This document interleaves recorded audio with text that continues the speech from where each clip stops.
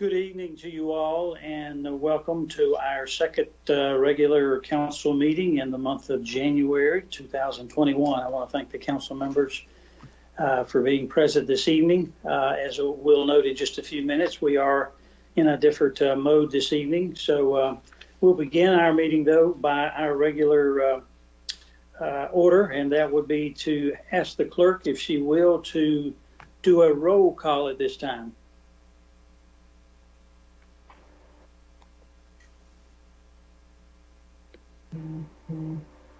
Ms. Gibson, are you available to do a roll call?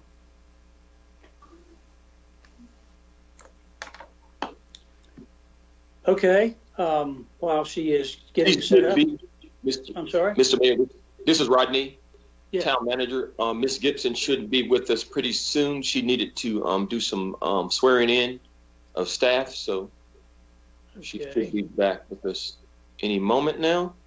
Okay. If not, I believe that's something I could probably do myself, but I'll wait a moment for her.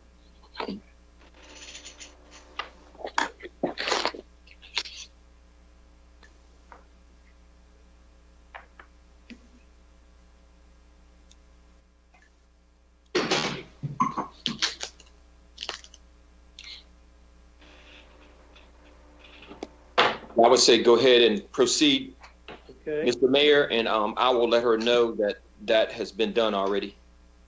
Okay, very good. Yeah, so if you will, please answer when I call your name. Obviously, I'm Ken Marshman, the mayor, present, and Ms. Behringer. Here. Mr. Vance. Present. Mr. Dellinger. Here. Mr. Singleton. Here.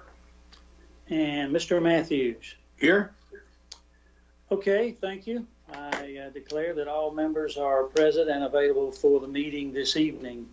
So, the meeting this evening is being conducted as a remote meeting pursuant to North Carolina Session Law 2020-3. Be reminded that whenever a council member cannot be seen on the screen, that member will identify him or herself by name prior to asking questions and participating in deliberations or making motions or proposing amendments and voting. So that will be the process for our virtual meeting. At this time, I'm going to ask you if you can stand where you are. I will lead us in the Pledge of Allegiance to be followed by an invocation. I pledge allegiance to the flag of the United States of America and to the republic which it stands, one nation, under God, indivisible, with liberty and justice for all. You may be seated. This evening for our invocation, I believe and think that he is with us, but it's been my privilege to contact one of the police department chaplains through our police chief, Mr. Dwayne Calvin, who is slated and scheduled to lead us in our invocation this evening. So, Mr. Calvin, are you available for us?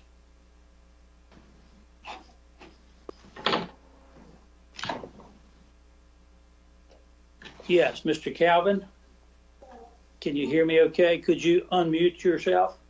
Yes, sir, I can hear you. Okay, thank you. Thank you very much. I just introduced you. You're one of the chaplains with the Garner Police Department, and I'm deeply indebted for you to join us this evening. And if you will at this time, please, sir, would you lead us in our invocation? Certainly, my pleasure. Let us pray. Dear wise and loving Father, first, let me just say thank you. On behalf of all who are gathered here today, thank you for your many and abundant blessings. Thank you for your care of the town of Garner and for the measure of health that we experience. And we need to definitely fulfill your callings. And we come before you with a great task tonight. But we first want to start by saying thank you and inviting you into this meeting. And we're praying that you would grant us wisdom to understand and to govern well, a sense of well-being and an understanding of the true needs of the people, and that we would have a spirit of teamwork and unity to conduct the tasks that you have before us tonight. Praying that you would help us to have confidence in our decision making. And then when it's all said and done, that the right things will be done, that the right things will be said, and that ultimately you'll find glory in the labor of everyone who's gathered here tonight. We thank you in advance for your presence, and we look forward to a great evening of understanding. In Jesus' name we pray. Amen. Amen. Thank you so much, Mr. Calvin. Probably should say Reverend Calvin, I guess, for leading us. And thank you for your volunteering with our police department. It means a lot certainly to me and the council, and also I'm sure to the police department. So thank you again for using your time to come and lead us. Okay, at this time, I'd like to share some comments that will be part of the guide for our evening meeting, even though this relates to a particular section. So there's an online form that's available for persons to participate in the meeting or to submit written comments on items not included on the agenda.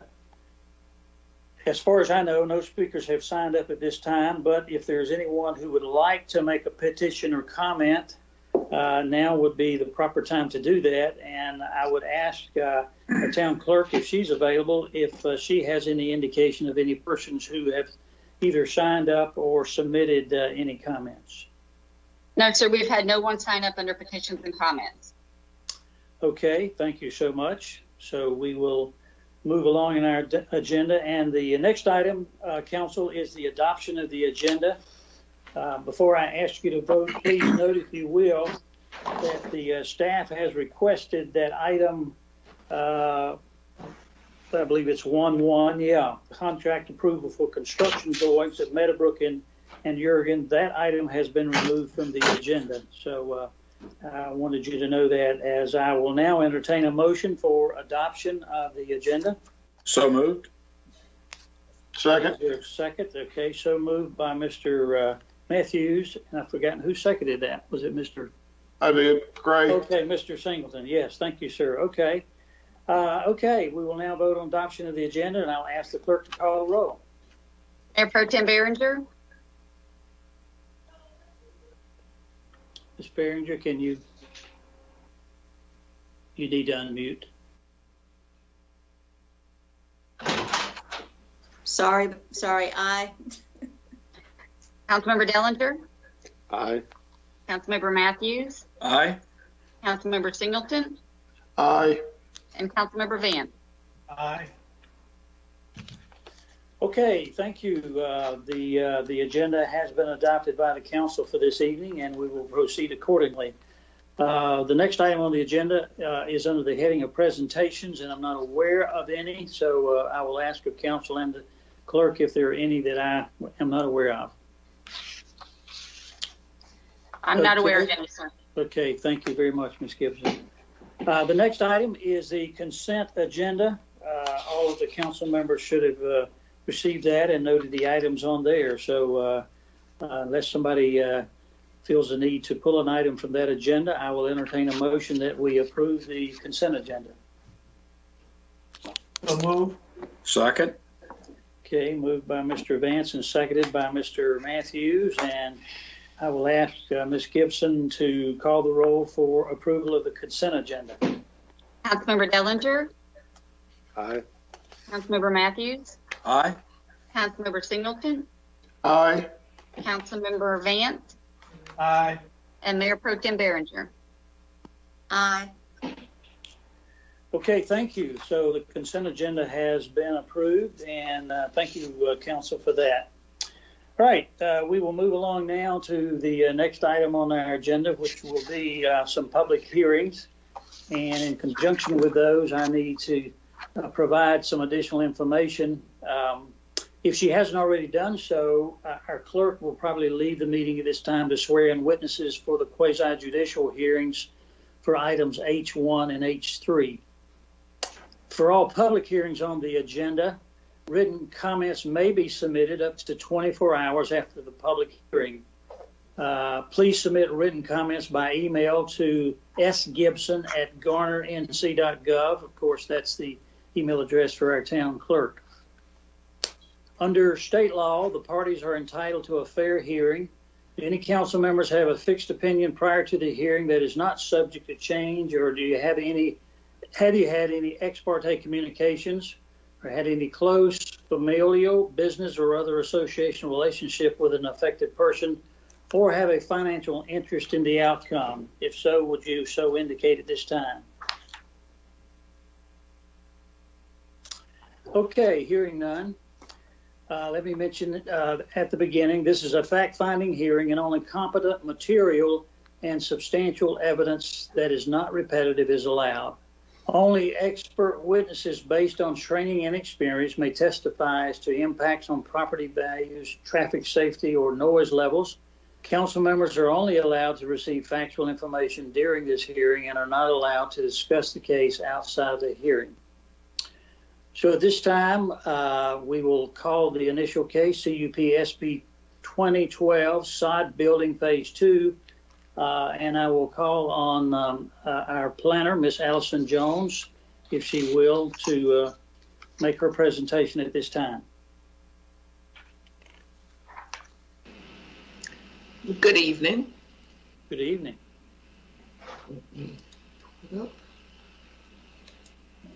And Mr. Mayor, if I may, Jeff Triesenberg, Planning Director. Staff members were not able to get sworn ahead of time. So if we could have Ms. Gibson swear us in, that would be great. Okay, Ms. Gibson, are you available to do that at this time? Yes, sir. If staff could please raise their right hand. Do you solemnly, sincerely, truly declare and affirm that the evidence you provide is the truth, the whole truth, and nothing but the truth? I do. I do. Thank you. Okay, thank you. And I know, Ms. Jones, you obviously have just been sworn in, but I must ask you, do you consent to the remote meeting in which this is being conducted? I do. Okay, thank you very much. If you will, proceed at this time. Okay, let me share my screen. I'm sorry, guys.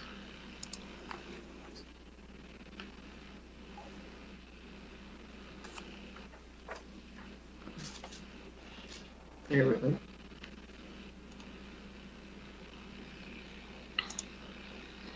All right, so I am presenting Sod Building 2, Sod Building Phase 2, CUP SB 2012.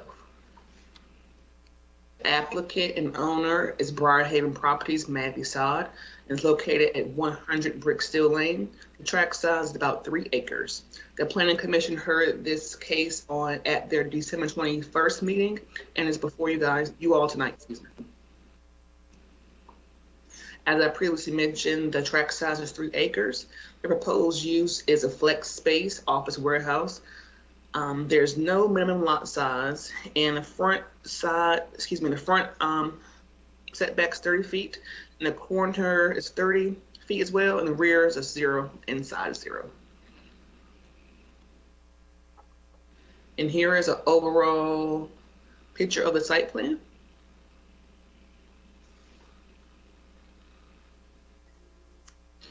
The building will be constructed of brick and metal siding.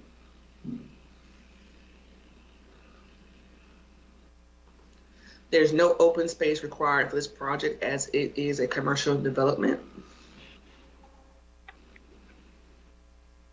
Landscape and buffer requirements. This plan is meeting the requirement of 10% with existing vegetation to remain undisturbed. The perimeter buffers, the 7.5-foot perimeter buffer for the east and south side of the project. The street buffer is a 15-foot buffer along Bricksteel Lane and Raynham Road frontage. Bricksteel Lane will have an enhanced street buffer for screening, and the street trees are being provided every 40 feet on average along Raynham Road and Bricksteel Lane. Lighting. Lighting for the site has been shown in conformance with the UDO, as well as meeting staff recommendations for LED fixtures. All fixtures have 0 uplight, low glare, and warm white light, exhibiting a color temperature of no more than 4,000 K.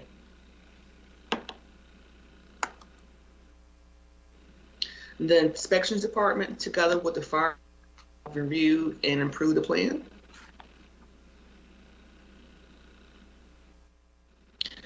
Parking is based on 1 per every 3 square feet of gross floor area and 1 per every 2 employees on a max shift, but not less than 1 per 5,000 square feet of gross floor area.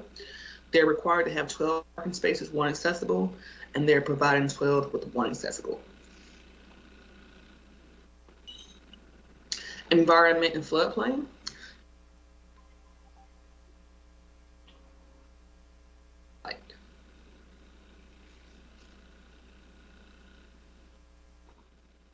Stormwater management.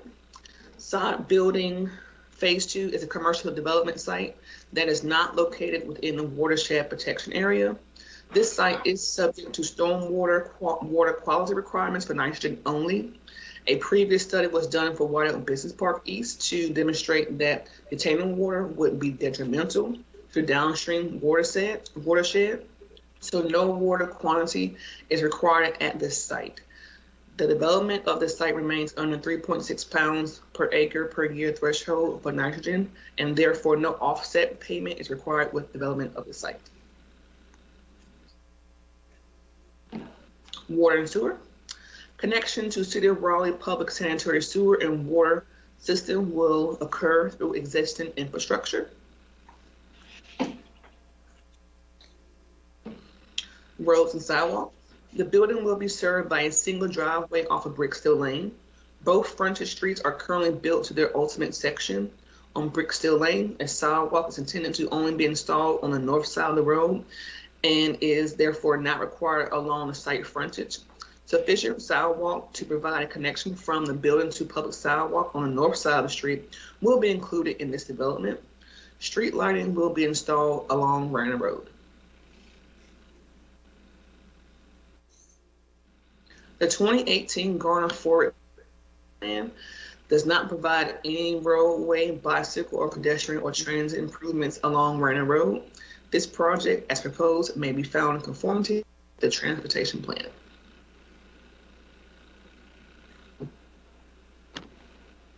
A review of the Parks, Recreation, and Culture Resources Comprehensive Master Plan revealed no plan recommendations in this project area. Therefore, this project, as proposed, may be considered consistent with the Parks, Recreation, and Culture Resources Comprehensive Master Plan.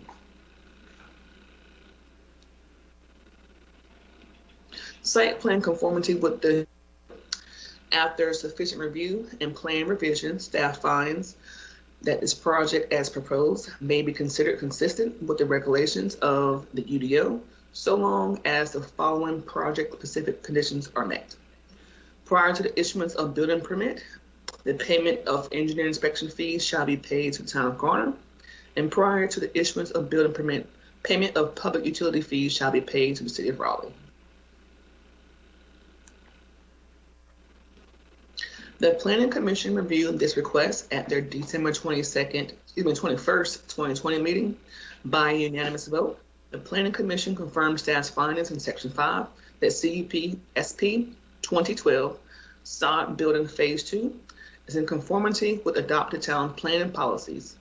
Staff recommendation for the site plan request, CUP SP 2012 conformity highlighted in the worksheet of the following pages. Please refer to page 52 in your packet for the motion to approve or deny CUP SP 2012, also known as the Sod Building Phase 2. And that concludes my presentation. If anyone has any questions, I am here to answer your questions. Okay, thank you very much, Ms. Jones, and I will give each council member an opportunity to ask questions before we get to our next witness. So I'll begin with Mr. Matthews. Do you have any questions, sir? Not at this time, sir. Okay, Mr. Singleton? No, sir, not at this time. Okay, Mr. Dellinger? Not right now. Thank you. Mr. Vance? No, I have no questions at this time. Okay, thanks, sir. And Ms. Behringer? No, sir, no questions. Okay. We are ready, I believe, to call our next witness. Did you want to introduce that person, Ms. Jones, or I have a name on my list here that I can call as well? Do you know who? I think it may be Mandy Saw or either Keith. I'm not sure who's first, or Okay, I know both of them signed up. Okay, so at this point, I will call on Mr. Keith Roberts unless he prefers to go in a different order. Good evening, Mr. Mayor. Can you hear me? Yes, sir. Thank you. Okay. Good evening, Mr. Mayor and members of council. By the way, excuse me, Mr. Roberts. I must ask you as a matter of what we're doing here that have you been sworn this evening, and do you consent to this remote meeting? I do, and I have. Okay. Thank you, sir. You can proceed at this time, sir. Thank you. Appreciate your time tonight. Thank you to Planning Department, Ms. Jones, for a great presentation there. And she basically covered all site aspects very well. I do not really have anything to add. It's a fairly simple project, small 6,000 square foot flex building, but I am here and available for questions. And I think Mr. Saad is also available on the phone if you have any questions for him. Okay, council, if it's okay with you, I will go ahead and maybe recognize Mr. Saad, and then we can turn to questions for either Mr. Roberts or Mr. Saad. Is that okay? Okay. Mr. Saad, if you're on the phone and can hear me, I assume you are. Have you been sworn tonight, sir? And do you also consent to the remote meeting? Yes, sir, I do, and I have. Okay, sir. We would be pleased to hear any comments or presentation you have at this time, sir. I concur with Keith Roberts, and Ms. Jones, I think, has been presented very well, so I have no further comments unless you guys have any questions. Okay, so since both Mr. Roberts and Mr. Saad are now available to the council, I will call on council members for any questions or comments they care to make. I'll begin with Mr. Vance. I have no questions. Okay, thank you, sir. Ms. Behringer? No questions. Okay, Mr. Singleton? No, sir, no questions. Okay, Mr. Dellinger? No questions. Okay, and Mr. Matthews? Well presented, no question. Okay, well, thank you, council. And are there, those are the only persons that I had listed as wanting to speak for this application. Are there others who are either online or otherwise would let us know that they have been sworn and would like to testify? Okay, hearing none. And Ms. Gibson, you're not aware of any others, I'm supposing? No, sir, I'm not. Okay, thank you very much. Okay, council, I will ask you this time if there are any comments you care to make. I think you've already had a chance to ask questions, but if there are last minute questions, feel free to do so. So I'll begin with Mr. Singleton. Any questions or comments before we call for a motion? No, sir. Thank you, sir. Mr. Dellinger? None. Just good to see more growth out in the area of this type. It fits perfectly. So that's all. Okay, thank you, sir. And Mr. Matthews? Mr. Saad has always brought great things to the town, and I'm sure this won't be any exception, Mr. Mayor. Thank you, sir. And Mr. Vance? No, sir, I have no further questions. Okay, and Ms. Behringer? No questions. Good to hear from Mr. Saad again. Haven't seen him in a while. Okay. Well, unless there are other items to be brought forward on this matter, I believe at this point it would be appropriate to entertain a motion on this request. Mr. Mayor, I move that the council accepts the staff statements regarding the plan consistency in Section 7 of this report as our own and find the application meets the 10 criteria in Section 3.14.D and therefore approve CUP SP 2012 sod building phase 2 with the 2 conditions to be listed on the permit that will be prepared by the staff. Second. Okay, thank you, Mr. Vance, for that motion, and we do have a proper second. I believe that was Mr. Matthews, probably. Okay, so council, I will ask you if you're ready to vote. Just before we do, are there any other items or comments to make? Hearing none, I will ask the clerk to call the roll at this time. Please vote aye if you approve the motion, and please vote nay if you disapprove. Councilmember Matthews? Aye. Councilmember Singleton? Aye. Councilmember Vance? Aye. Mayor Pro Tem Behringer? Aye. Councilmember Dellinger? Aye. Okay, so the motion passes unanimously and is approved. And I too commend you, Mr. Saad, for this project, and those who presented. Well done, and we'll look forward to you being able to move ahead with that, sir. Thank you, Mr. Mayor. Thank you, council members. Okay, thank you all. So, council, the next item on our agenda, find this, number 2 is an annexation petition, ANX 2020. This is located at 105 Shore Drive. And Mr. Banford, I believe, is available if we need him to present, but this is an item that was continued from our January 4 meeting. So I'm going to declare this time that this hearing is reopened from the continuance of January 4th. And if there's any further presentation from Mr. Banford, who submitted at the initial meeting, we will hear from him, and then we have at least one witness that we need to hear from. Is there anything else from Mr. Banford? I don't have anything, Mr. Mayor, unless you'd like for me to summarize the case again. Why don't you do that? Do that briefly, if you will, sir. Yes, sir. Mr. Mayor, point of personal excuse privilege. me. Yes. I would like to, at this time, ask council to recuse me from this item, as I have a financial interest in it as well. Thank you, Mr. Dellinger. I had thought I made myself a note to remind council that at the last meeting, upon his request, council did approve that. So upon his request this evening, I will ask council, if you will, to vote regarding his request to be recused.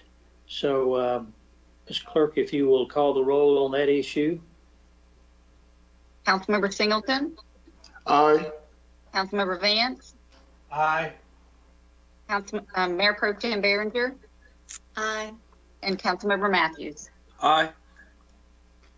And Mr. Banford, you have been sworn and you consent also to the remote meeting. Is that correct? Yes, sir. Okay, if you'll give us a brief summary. Thank you. Sure. I will pull up the presentation.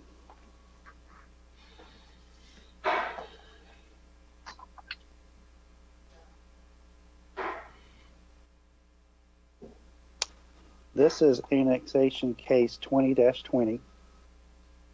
The property is located at 105 Shore Drive, and this is a street off of Buffalo Road near Lake Benson. The property is approximately 0.7 acres in size. Zoning of the property is residential 20. Use of the property is single family residential. There's an existing home on the property now. And the proposed effective date for annexation, if this moves forward tonight, would be January the 19th. And I'll be happy to answer any additional questions.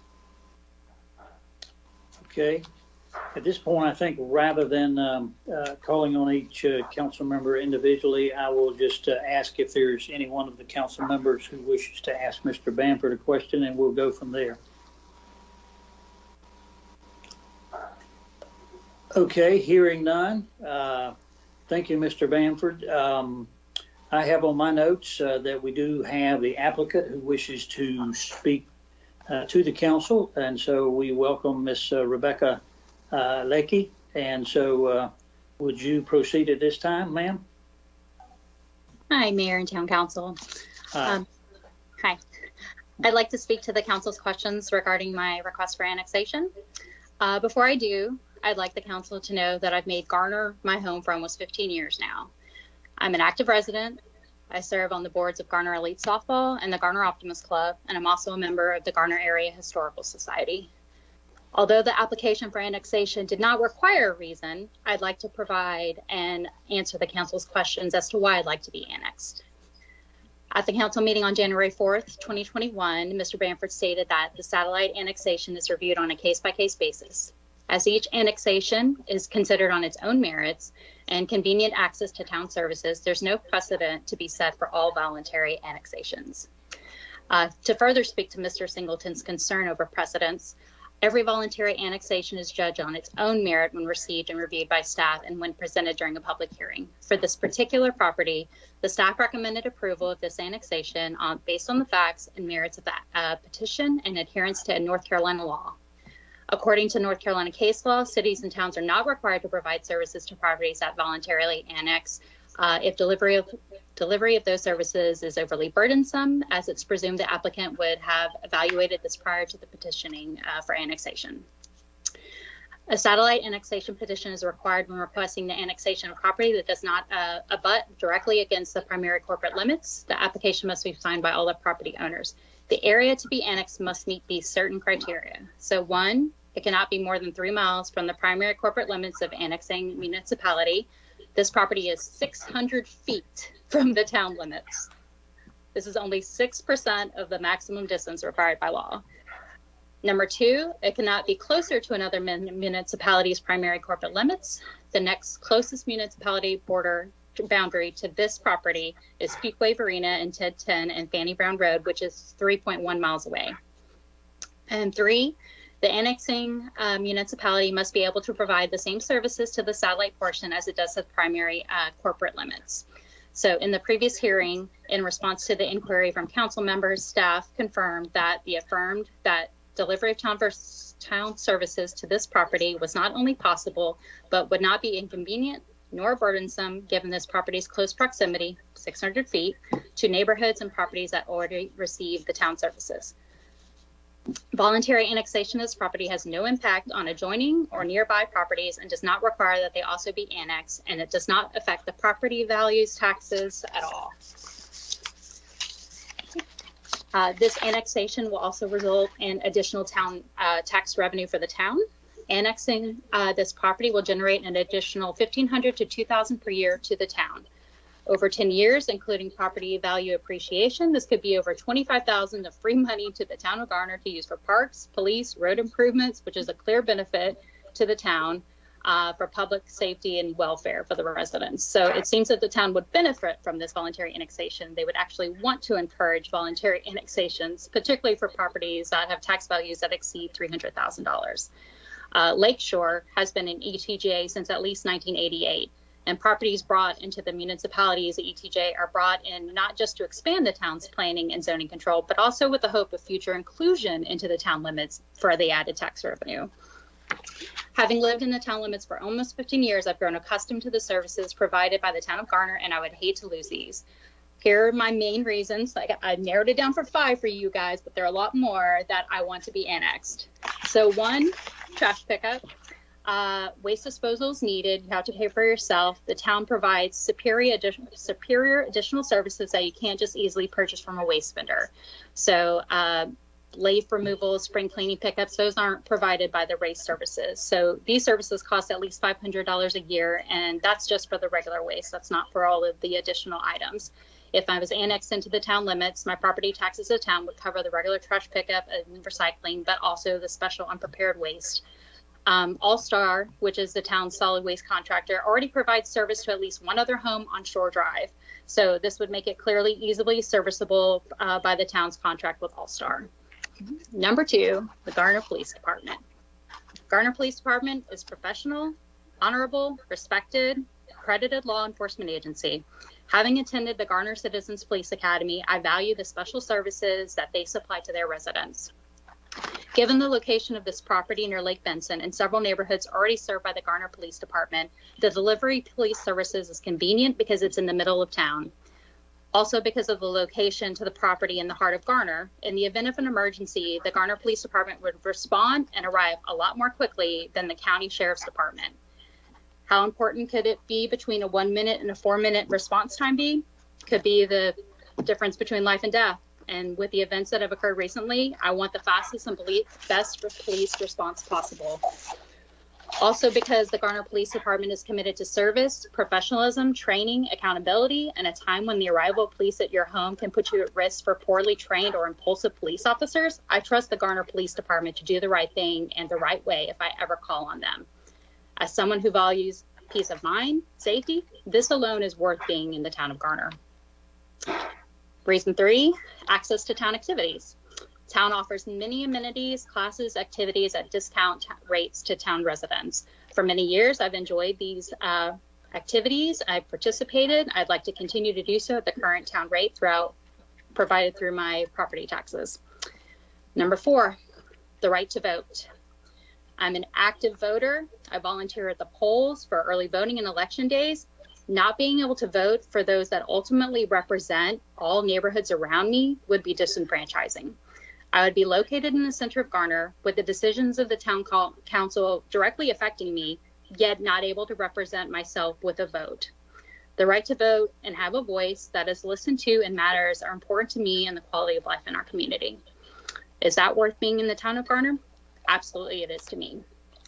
For this, and I won't bore you for many, many more reasons, I'd like to stay as a resident in the town of Garner when I move over to my new home. All these services would be provided to me probably through additional property taxes and a net revenue gain to the town. I would appreciate the council staff recommendation, accepting the staff's recommendation to approve my voluntary annexation. I appreciate your time, and if you have any further questions, please let me know. Thank you. Okay, thank you for that thorough presentation, and I appreciate your comments. So I will at this time poll the council to see if they have questions for you, and I will begin at this point with Mr. Matthews. I do not, Mr. Mayor. Okay, I'll go to Mr. Vance. No questions. Okay, I'll go to Ms. Behringer. Yes, just one question. The other property on Shore Drive that is served by All Star, have they been that property been annexed into the town? No. Okay, do you know what the reason is that All Star Services, is that an individual contract? I think they're individual contracts. Okay, thank you. You're welcome. Okay, and Mr. Singleton? No, sir. Okay, thank you very much. Ms. Leckie, I think that's all the questions that the council has at this point in time. I'm not aware of any other persons who expect to give testimony in this case. Mr. Bamford, are you aware, or Ms. Leckie, either one? Are there others out there? Okay. Hearing none, then the request before the council is to adopt the annexation ordinance 2021-5004. And hearing no other comments or questions from council, I will ask for a motion at this time.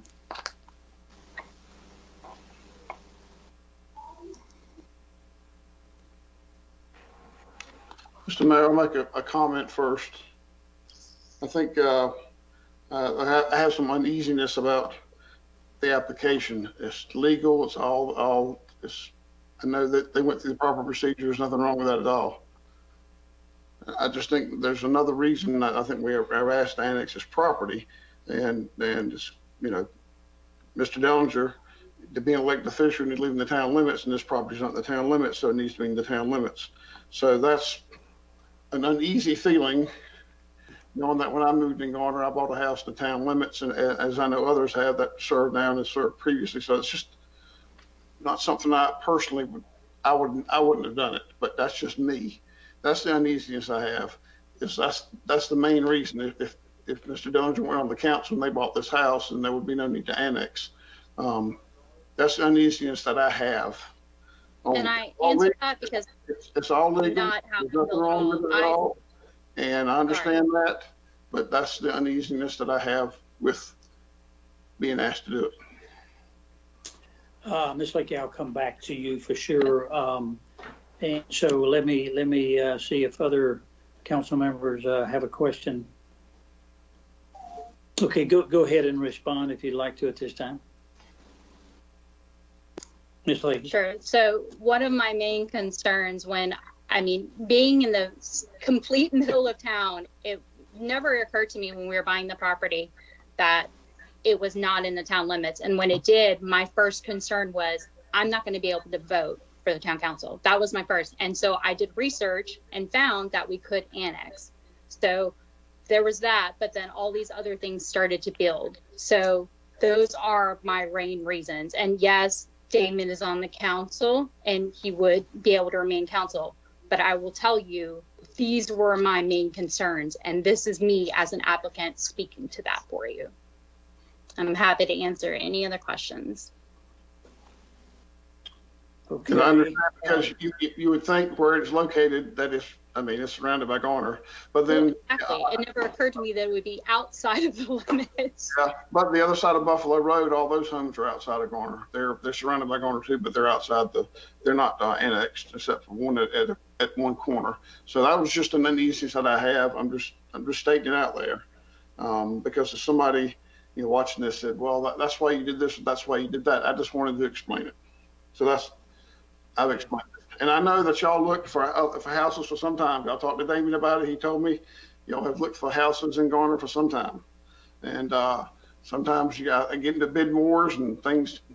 You think you got a house and it just gets taken away. So I know y'all been looking for a while. Okay, and I would just comment while other council members maybe are pondering, and we are asking for a motion, and I think this council needs to go on record making a motion here this evening. I do think that a reasonable request has been made. Mr. Dellinger was certainly elected by the citizens of Garner, and I accept the reasons that have been presented here. I know and respect any concerns a council member has, including Mr. Singleton.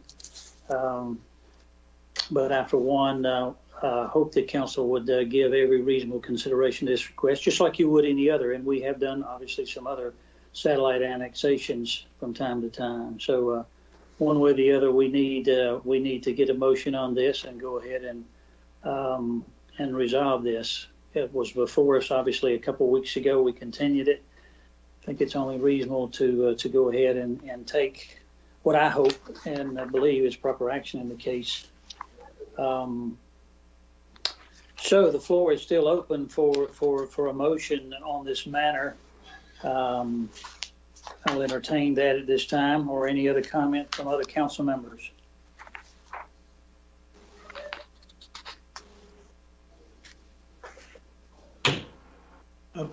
Ms. Lake, I would just say that I understand the dilemma that you're in, because I had a similar one about 11 years ago before I moved here.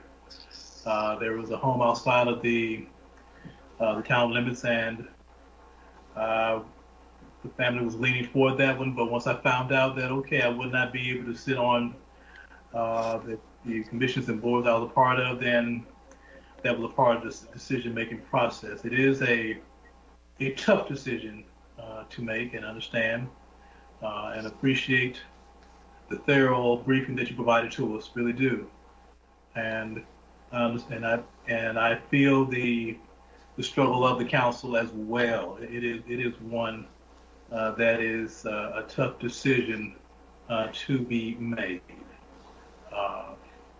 Again, the detail which you provided was, I would say, exceptional, very good, very well laid out. And it is one decision that is going to be a hard one to make for myself. Similar in fashion to what has been said, I understand the mayor's position, also understand Gray's position, and it places us in a dilemma. It does. With that being said, are we ready for the motion, Mr. Mayor? I am indeed. I think a motion is in order at this time, sir. Okay. All right. Mr. Mayor, I move that we adopt the annexation of ordinance 2021-5004. Okay, thank you. I'm sorry, go ahead, thank you. And Mr. Singleton, I believe you seconded the motion, is that right? Yes, sir. Okay. So motion's properly made and seconded. Any other comments from council before we vote? Hearing none, then I will ask the clerk to call the roll. If you approve of the motion, please say aye. If you disapprove, say no. Mayor Pro Tem Behringer? Aye. Councilmember Vance? Aye. Councilmember Matthews? Aye. And Councilmember Singleton? Aye. Okay, I declare as mayor that the motion has been properly passed by the 4 voting members, and thank you, council. I know some of your difficulties in coming to this decision, and Ms. Lakey, thank you for your able presentation before us. I am pleased that this action was taken, and hopefully it'll work well for you and for all concerned. Thank you for your time. Okay. All right, council, we will move, thank you. We will move to the next section of our agenda. I'm sorry? Mr. Mayor, to a point of just a personal privilege, a brief comment to the council. I just want to say I appreciate the council's very serious consideration and diligence on this. It is incumbent upon, something as mundane as a satellite annexation, things we approve all the time. It is incumbent upon us to have a higher threshold of scrutiny for our elected officials. And it makes it harder to do things the right way sometimes and go through the right processes. But I'm appreciative of the decision you came to, but also appreciative of the scrutiny and diligence that you all and thought you've given to this hearing and matter. So thank you very much. Okay, thank you, Mr. Dallinger, for those comments. Well stated. Okay, council, are we ready to move forward to item 3 of the agenda? CUPSP 2009 Rand Village Apartments. This will be another quasi-judicial hearing. And Ms. Jones, do I need to read my intro before I call on testimony? I believe, or was the reading previously satisfactory? No, you do not have to read the intro again. You'll just have to confirm that each witness has been sworn in and consents to the remote meeting. Okay. Okay, thank you very much. And so I believe, Mr. Triesenberg, are you the first presenter in this case? Yes, I will be. So let me ask you, sir, have you been properly sworn and do you consent to the remote hearing? I have and I do. Thank you, sir. And at this time, I will be pleased to recognize you for your presentation.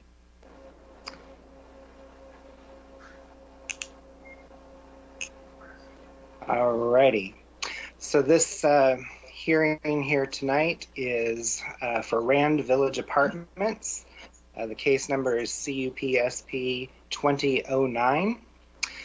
So this is following closely on the original subdivision approval that you all heard a few months ago. So again, the applicant is Cambridge Properties. Specifically, the application was signed by Mr. Barrett Blackburn. The tract totals 18.34 acres. The Planning Commission met and considered this item at their meeting on December 21st. The use would be for apartments, 264 units. The minimum lot size for this zoning district was 5,000 square feet, with setbacks of 35 in the front, 25 in the rear, 15 feet to the side, and 25 on any corner. So here is the site plan. You see US Highway 401 to the left of your screen, and then that's Caddy Road coming across the southern portion of the screen. You'll see a dashed outline of what looks to be a fairly large circle. That is the current, well, probably not current anymore since we approved the text amendment, but that was the fall zone setback for the telecommunication tower that is on the site. So you can see that there are no living units within that fall zone, just parking and other non-habitable type improvements. So the site is very narrow at 401. They do have a sign easement up there, but all of the apartment units are further back into the site. Buildings will be constructed of fiber cement and brick veneer. This parcel is covered by the US 70 401 overlay. So our interpretation of that overlay at a staff level is that all buildings should be at least 50% masonry finishes. So you'll see that some of these, depending on topo, may have a fourth floor, but generally they're a mix of 3- and 4-story buildings with a fourth floor where the topography allows. The development does include 12.5% of its acreage as improved or preserved environmental open space, exceeding the minimum requirement of 10. For landscaping and buffering requirements, the tree cover being conserved is at 13.8% of the site, again exceeding that requirement of 10%. The perimeter buffers, we have a 35-foot buffer to the north and south and a 25-foot buffer to the east. The street buffers are 7.5 feet along the 401 corridor and 15 feet along Caddy Road. And street trees are being provided on average of 1 for every 40 feet of a public or private street.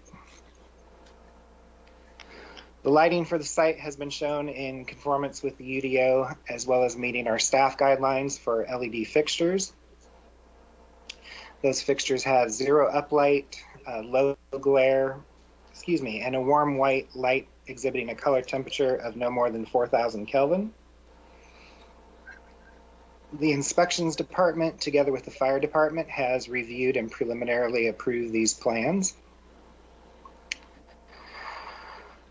For parking, the parking is based for apartments on the number of bedrooms in each unit, plus a provision for guest parking. So typically the ordinance would require 522. They have proposed 425. This is minus 18.6% deviation pursuant to the authorized flexibility of section 7.4.c.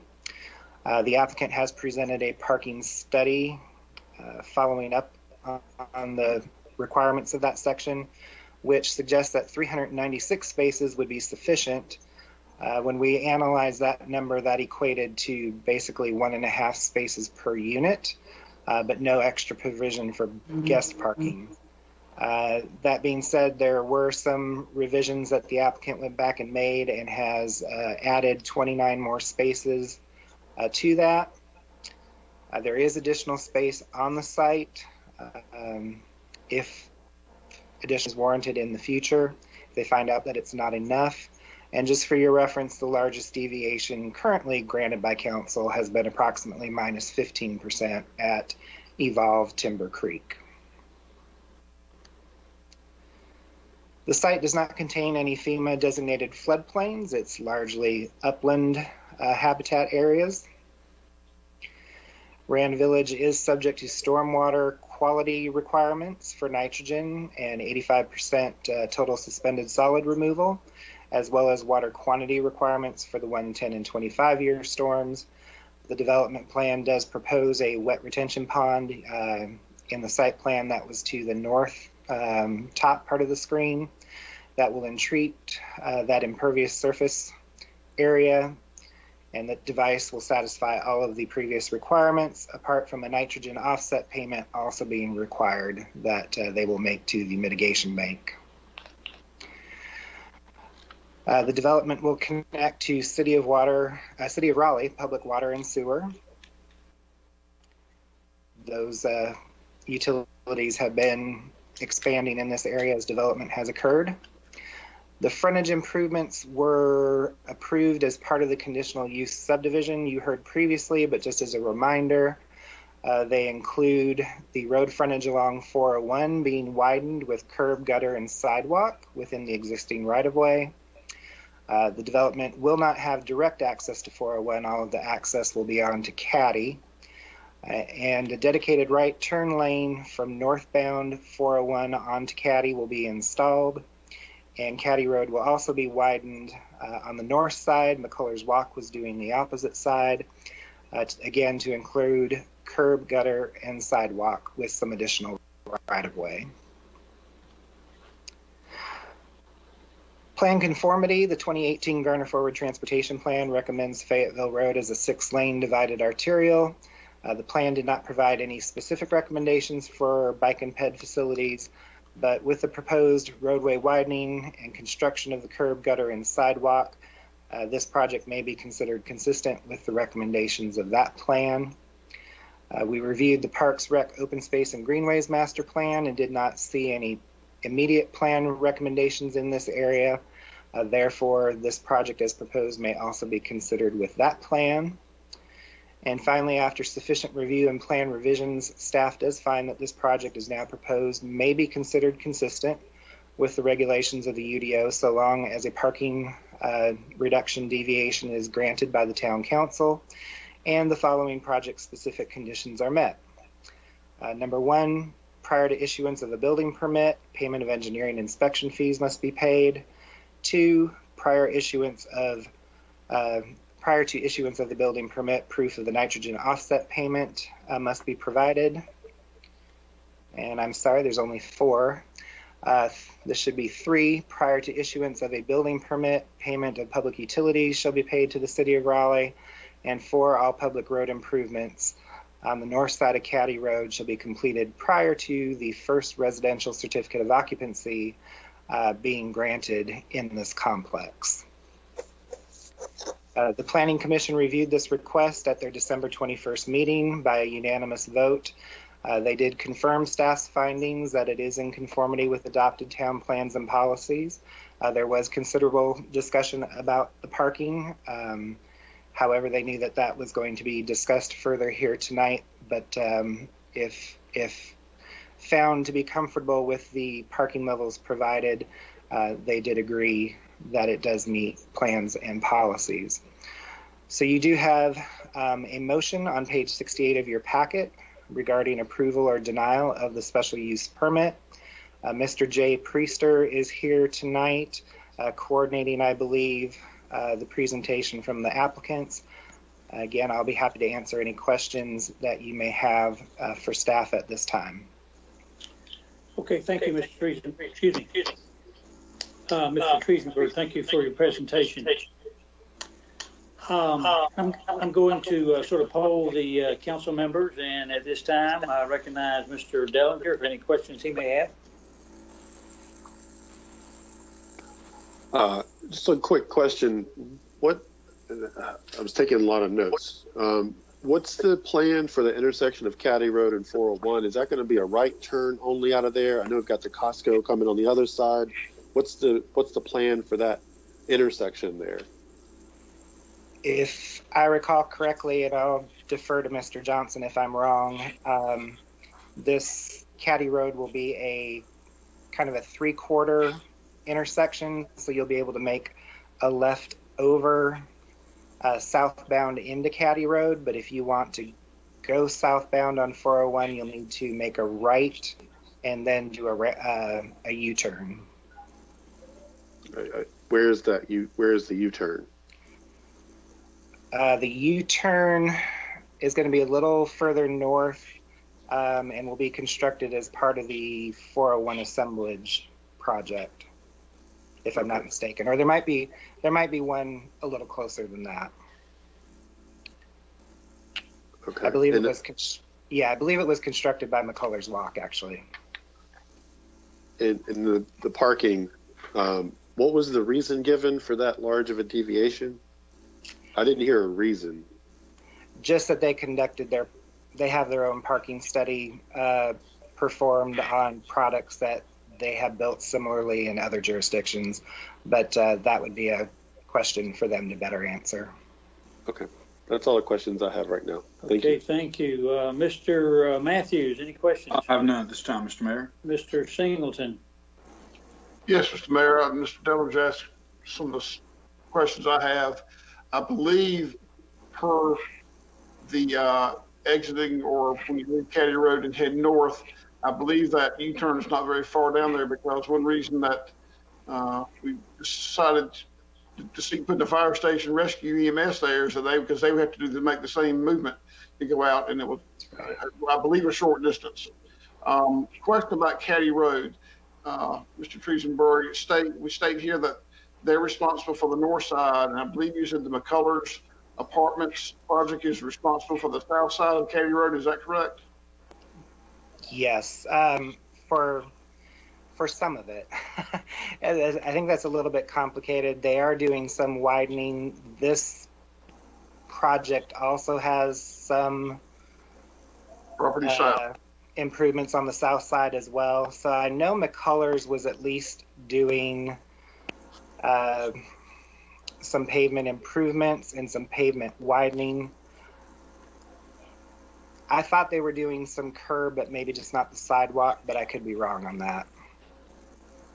So all the improvement on Caddy Road can be, I know the north side has to be completed before the first CO is issued. What about the south side? I mean, we're going to be doing half of Caddy Road and come back later and do the other half, or are they going to try to do that in a coordinated effort to do it all at one time? Mm-hmm. Again, I'll defer to them specifically on that, but I know when we approved it for the subdivision, we said that each side had to be finished prior to a CO associated with that side, but I would think that they would probably want to take advantage of some synergies to knock it all out at once. Okay. And I will second what Mr. Dellinger said about the parking reduction. I know they make surveys of their current properties, and I understand all that. But what if driving habits change in the next 5 to 10 years? And what if electric cars become real popular and everybody decides to have one? I'm sitting here thinking we're going to be short of parking spaces by 18.3% or whatever it was. So that's just a concern. I know we can make reductions, and we've done reductions before, but these continual reductions, somewhere along the line, I got a feeling we're going to look back and say, gosh, why did we do that? That's my thoughts. I'm finished, Mr. Mayor. Thank you. Thank you, Ms. Singleton. I'll go to Ms. Behringer. Any questions? I have the same concerns as Mr. Dellinger and Mr. Singleton about the parking situation. I realize that they do have their programs where they can do their studies and find out what works in general. But when you think of even visitors coming to see friends, where are they going to park? And they did mention, I believe, that they had provided there would be some provision for parking on the site somewhere should it be needed. It just concerns me that they continue to reduce the parking when we have found reason to require the number of parking spaces we have. So that's all. Okay, and Mr. Vance? Questions have been asked, and is the developer here? Yes, sir. Yes, we're going to recognize him or several other folks who wish to testify at this time if we're finished with Mr. Triesenberg. Okay, well, questions asked and answered. I'll wait for the developer. Okay, thanks, sir. Mm-hmm. Thank you, Mr. Triesenberg. I have several names on here. I don't know if you want to introduce who is coming next, or is it Mr. Priester who's going to lay out how he wants to present the case with other witnesses. Is that right? Yes, I would defer to him. Okay, so Mr. Priester, I will recognize you at this time, and I will ask you, sir, if you have been sworn and you consent to this remote hearing, sir. Thank you, Mayor. This is Jay Priester. I have not been sworn in, and we have several other speakers joining us this evening that need to be sworn in as well. Okay, I believe it would be proper. Ms. Gibson, could we do that at this time? Yes, we can. Other than Mr. Priester, who else do we have that needs to be sworn? I believe Wyatt Bone has been sworn in. Jeff Okenadel has been sworn in, but also speaking is Barrett Blackburn, Seth Coker, and Rhonda Kunzman. Okay. Would each of you please raise your right hand? Do you solemnly, sincerely, truly declare and affirm that the evidence you provide is the truth, the whole truth, and nothing but the truth? Do. Thank you. Okay, thank you, Ms. Gibson. So again, Mr. Priester, I will ask you for the record, at least I know you've been sworn now. Do you consent, sir, to the remote meeting? Jay Priester consents to the remote meeting. Okay, and I think I'm supposed to ask you to give your name and your address, if you don't mind doing that. Sure. Jay Priester, Cambridge Properties, 831 East Moorhead Street, Charlotte, North Carolina, 28202. Okay, thank you, sir. Please proceed, if you will. Sure. Thank you, Mayor, members of the Town Council, to have the opportunity to speak with you this evening. I also have a PowerPoint that I'd like to bring up to the screen here. I have control of this.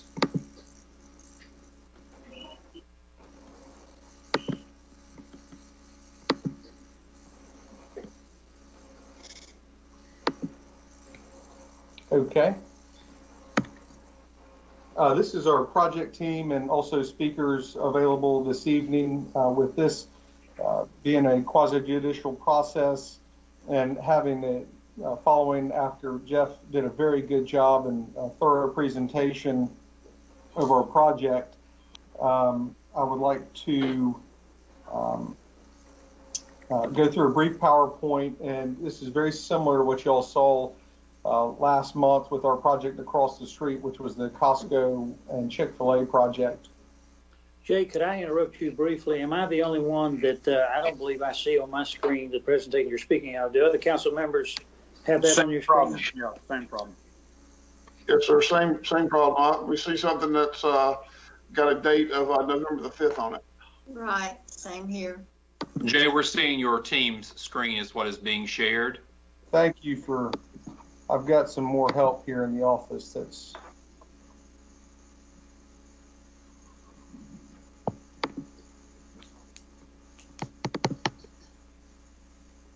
right here, man. Mm-hmm.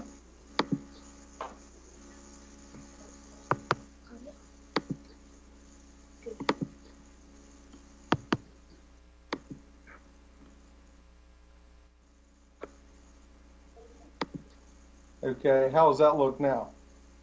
Yes, sir. Looks good. Yeah. Okay, much great. better. Yes, thank you. Great. This is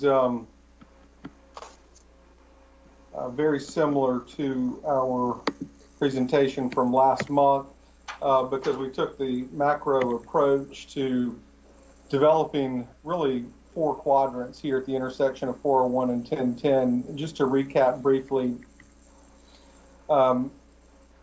project that was approved last week is, or last month, is the commercial component with Costco and Chick-fil-A. The component in front of you tonight is the what we call Caddy Road North, and then we also have the Caddy Road South, which we will hopefully be in front of your board again in the next few months to present that site plan. We did zone all these properties at the same time, but now we're sequentially going through a site plan approval process specific to each site. And so I hope to answer some of your questions that you had following Jeff's presentation. So a little bit zoomed in, give you another perspective of the site and location. So of course, Caddy North on the lower right-hand corner of your screen is the project that was being presented. The technical plan that Jeff had just shown is on the screen now. This outlines our open space, which Jeff shared that we exceed the ordinance of 10%, or 12.5%, as well as exceeding the tree save component of 10% as well. The item that we're focused on here is the amount is allowed under the ordinance, and excuse me, the 10% open space is based upon usable and active open space. And when we got into the ordinance, we actually had additional what we call amenity space or natural space. And this is very important for us in this area because we are in the Swift Creek watershed, and we did want to be very sensitive to it. And this also plays into an aspect of the parking. So we are actually at 56% what we call natural and community areas. And this allows us to really have a maximum or keep our impervious area to a minimum of about 44%. So we're more pervious here than impervious. And that's part of this development and what we're trying to achieve here. I want to talk briefly about the road improvements since I know this came up. What we're doing for this side of the road or for this specific project is we're adding in an additional right turn lane on 401 that is shown in green on your screen. And then we're adding additional asphalt along Caddy Road, which is also shown in green. So that shows you the additional road work that will be done. The existing turn movement on Caddy Road is a protected left in to the project from 401, so you can make a left in from 401, but you cannot make a left going south on 401, and that's the existing condition there today. The U-turn bulb is about 800 feet to the north that is existing today. That was put in as a part of the McCullers Walk project, so that we'll have that is already in place. The areas in blue next to the green on your screen is where we're adding in the street lights, planting strip with street trees, and then also a sidewalk. And that sidewalk will connect to the advanced or to the AutoZone sidewalk there. And then we're stubbing the sidewalk going north to the next project as that gets developed. The improvements to the south will match this. So we call that Caddy South, which will come in front of your board hopefully later this year, very soon.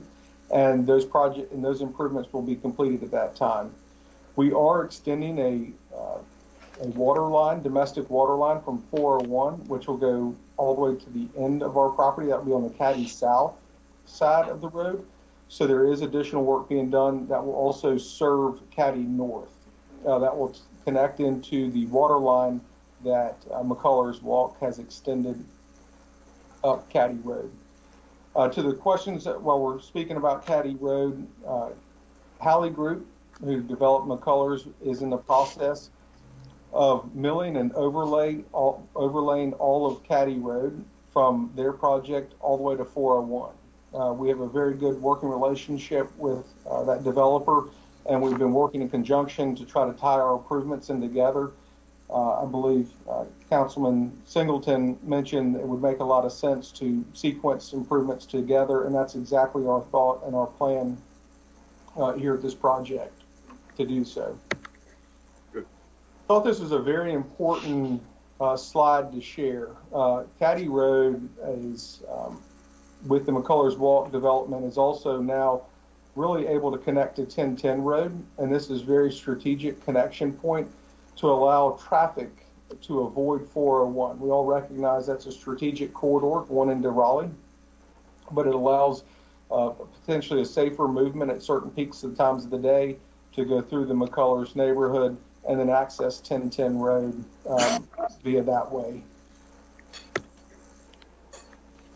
Jeff explained very well our commitments during the rezoning process, which we have are meeting and exceeding as a part of this project, especially as attuned to our elements of our design and elevations of our buildings, exceeding 50% masonry for all the buildings, consistent architectural design, as well as a number of amenities that we're committed to during that project, dog parks, open space. We've obviously exceeded those. Here's Jeff explained, we have two different building heights. We have a 4-story and a 3-story. In his presentation, he showed the 4-story building. Also wanted to share with you a 3-story building. Here's the 4-story building and an elevation of the clubhouse. Wanted to touch on the parking, and at this time, I'm going to let a couple of the experts, and I'll call them up individually to speak to each component. As Jeff mentioned, the original traffic study that we had, the parking study we had Timmons Group do, did suggest that 1.5 parking spaces per unit was sufficient. We did go back and increase that to an additional 29 parking spaces, so we are up to 425 parking spaces. That does include some garages, and even more than that, we do have oversized garages that we plan to do here that accommodates people who maybe have a bigger vehicle or also want to use their garage for not only for their car, but for other bikes or whatever else they may need additional storage for. The important thing to look at when you are looking at a parking ratio for multifamily development is how many bedrooms are there. And what we have here, which is very unique, is we have no 3-bedroom units. We are focused on a majority of 1-bedroom units, and then secondarily the 2-bedroom units. So we have 144 1-bedroom units and 120 2-bedroom units.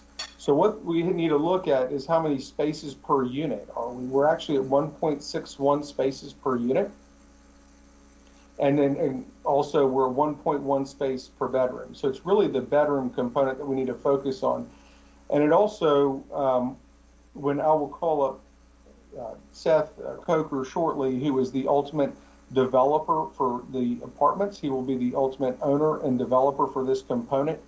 Cambridge's development view is to master plan larger development projects, as we have done on this, both the north side with this project, the south side with the project to come, and then last month when we did the commercial component.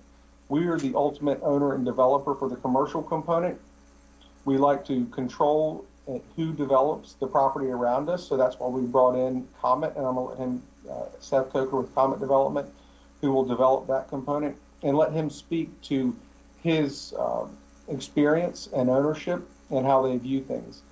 But prior to introducing Jeff, I would like for Jeff Hokenadel to speak to his parking analysis that he did as our first expert testimony. Jeff, are you available? I am.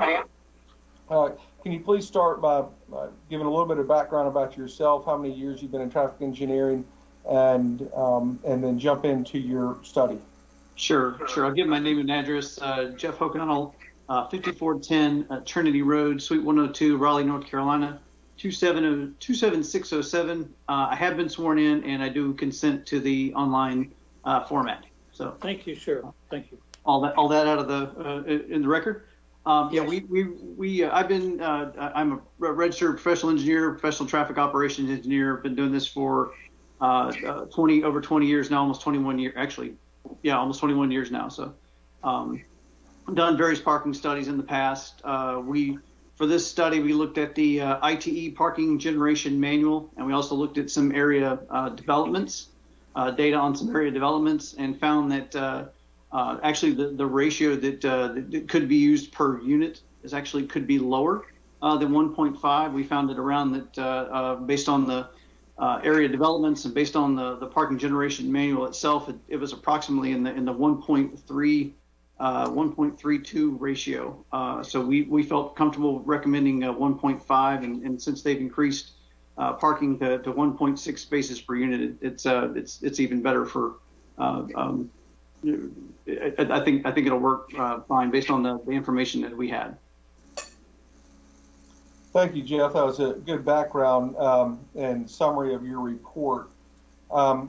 Next expert witness I would like to call is Rhonda, who is Vice President of Operations for Bell Partners Property Management. They manage a lot of, if not all of Comet's multifamily projects in the Carolinas, but also thousands of units in the Southeast. And would like her, Rhonda, if you could please introduce yourself and give us a quick background of your experience. Absolutely. Thanks, Jay. Hi, Rhonda Koonsman here. I have been sworn in and agree to be here tonight, sir. Thank you.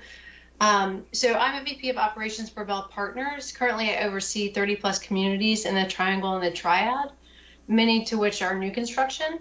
I wanted to provide a different perspective from the management side because I'm sure you don't hear that as often.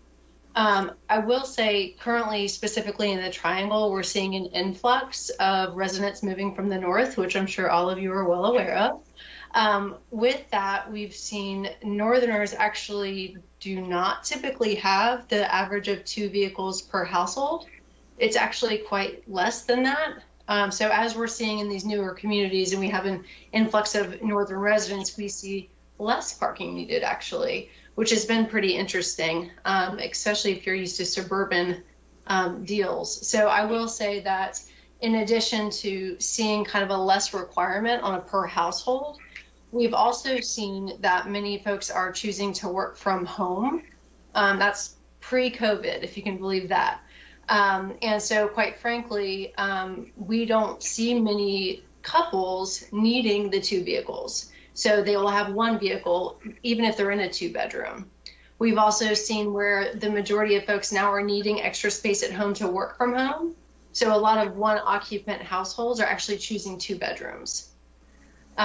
So it's just kind of interesting because when I look at recent built lease-ups that I'm doing, we are actually on a per bed or per unit basis a little higher than what we've seen in the area with similar residential makeup. So they're an average of like 1.1 per bed, 1.03 per bed. So it's actually a lot less than what we are assuming. I would say in addition to that, the what we're asking for as far as the 1.6 per unit, that's assuming we're 100% occupied all the time. So essentially an average occupancy is around 94%. So for us, that's 248 units, which is 1.9 spaces per unit, or 360 beds, which is actually 1.18 per bed. So when I look at it and I look at parking ratios and get asked the question, would we have enough parking? I look at it from also an occupancy standpoint. So we would essentially exceed the thresholds at this community versus other that I'm currently managing. Very good, Rhonda. Thank you for that presentation. In addition, Rhonda had a couple of letters provided by her on-site property managers. These are for specific communities. We're submitting as of record as they weren't able to speak this evening, but did provide 2 additional letters for projects that are in the vicinity of Garner with similar or less parking spaces per unit.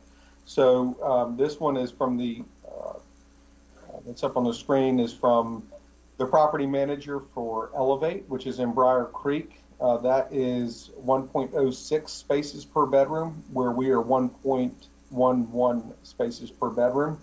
Letter specifically stating there has not been any issues. Here's another one at Meridian at Nichols Plaza. That's 1.03. And this is another property manager with a similar experience who's dealing with the issues. And that's what the people who know. It's not, you know, us, it's the people who manage this every day and are leasing these units out, because they're the ones who get complaints in this business. So I did want to also mention before I turn it over to Seth to speak as our next expert testimony, we do have all the additional open space that I mentioned, the amenity space of 56%. It did not come down for us as an issue of we don't have this space or we're asking for something that because we needed an exception. We're doing it because we have experience in what is needed. And I'm going to turn it over to Seth as our next expert to talk not only about the parking, but maybe a little bit about his experience. Seth, can you please introduce yourself and give us a brief background on Comet? Sure. I'm Seth Coker, 127 North Green Street, Greensboro, North Carolina, 27401.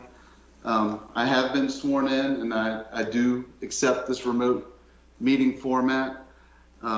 Thank you to everybody who's spoken so far and the questions we've heard before. I think it's been a great presentation. So I've built between Comet and my previous company, which I was a partner in, developed, built, and owned a little over 5,000 apartments over the last 20 years. And really, as towards some of the points that have already been mentioned here, as the tenant mix in apartments has shifted more away from families to retirees to renters by choice, you've really seen the need for parking go down. And so probably, I don't know, 5 years ago, we kind of arrived at thinking that 1.1 parking spaces per bedroom is really what we need given our resident mix. And so that's really what I told the engineers with Bowler to really target as we laid this out. And they did a great job getting the parking convenient to the buildings. And I really do like to try to maximize green space as much as I can on our projects. And I think we were able to do that here. We do have plenty of room where we could add additional parking if we needed it. I just really don't feel that we do. I think if there's any other points I wanted to try to make.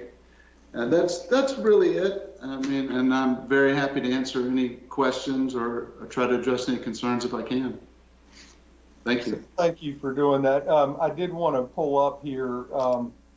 Seth is a humble guy, but he's done quite a number of projects, and I wanted to show a handful of projects that Seth has developed. Most of these are in the Raleigh area, North Carolina, and one in South Carolina. But if you look at all these parking ratios, we are on the highest side of all of these. So we're at 1.1 space per bedroom, and that exceeds all of these. And the other thing that Seth, correct me if I'm wrong, but you are a long-term owner of these units? Yeah, so I will say that my first 15 years, I didn't sell any apartments. And then I sold kind of all of them as my old partner and I decided to split ways and go our separate ways. But since then, the last 1,500 apartments or so, we haven't sold any. And the plan is to refinance them and keep them for the foreseeable future. I think that's a really notable point. As a long-term developer and owner of multifamily, you do not want to cut off your nose to spite your face. So if you go and underpark this and you build this today, that it's underparked, you're going to suffer. You're going to suffer as a developer. So Seth is taking the approach and says, he feels confident enough to invest tens of millions of dollars in a project and say, I'm very comfortable with this parking ratio because I'm going to own this long term. There's a number of developers who do not build to hold. They build to sell these. So it's not their problem when these complaints come up in the future.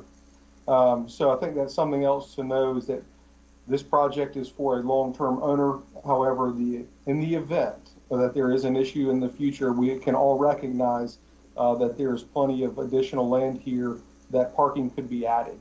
The last point that Seth had shared with me, and I think it's important to note, is also not only how many parking spaces, but what is the location of the parking spaces in proximity to each unit.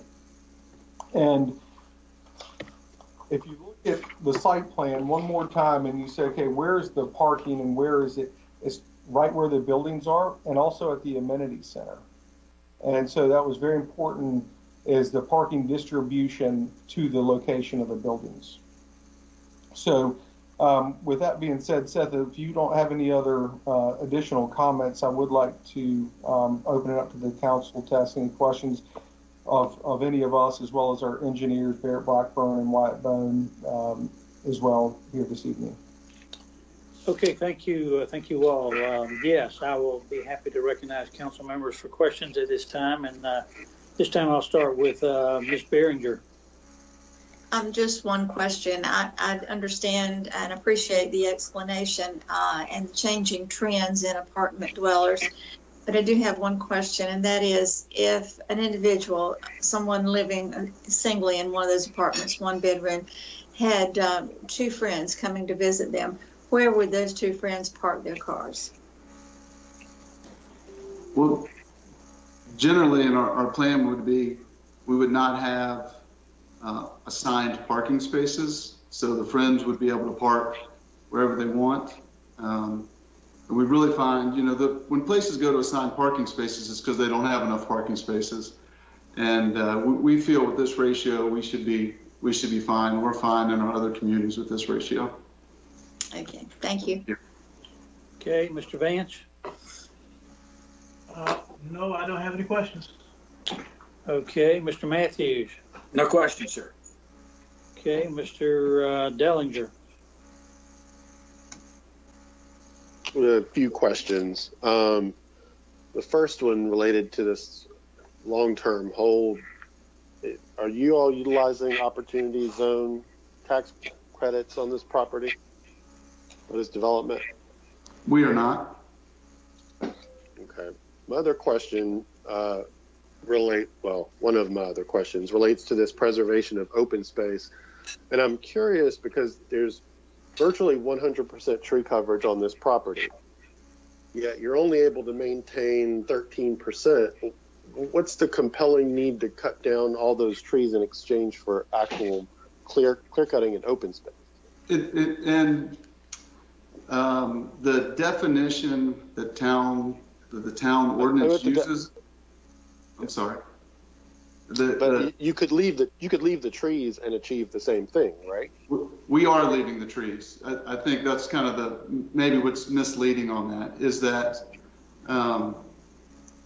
we're really only cutting down the trees. Kind of, if you look at this part of the site plan, where you see the dashed line that circles the buildings in the pond, those are your clearing limits. And so that's really what we're cutting down. And even that won't be 100% clear cut, but kind of almost, not all, but almost all the area heading towards 401 would remain as trees.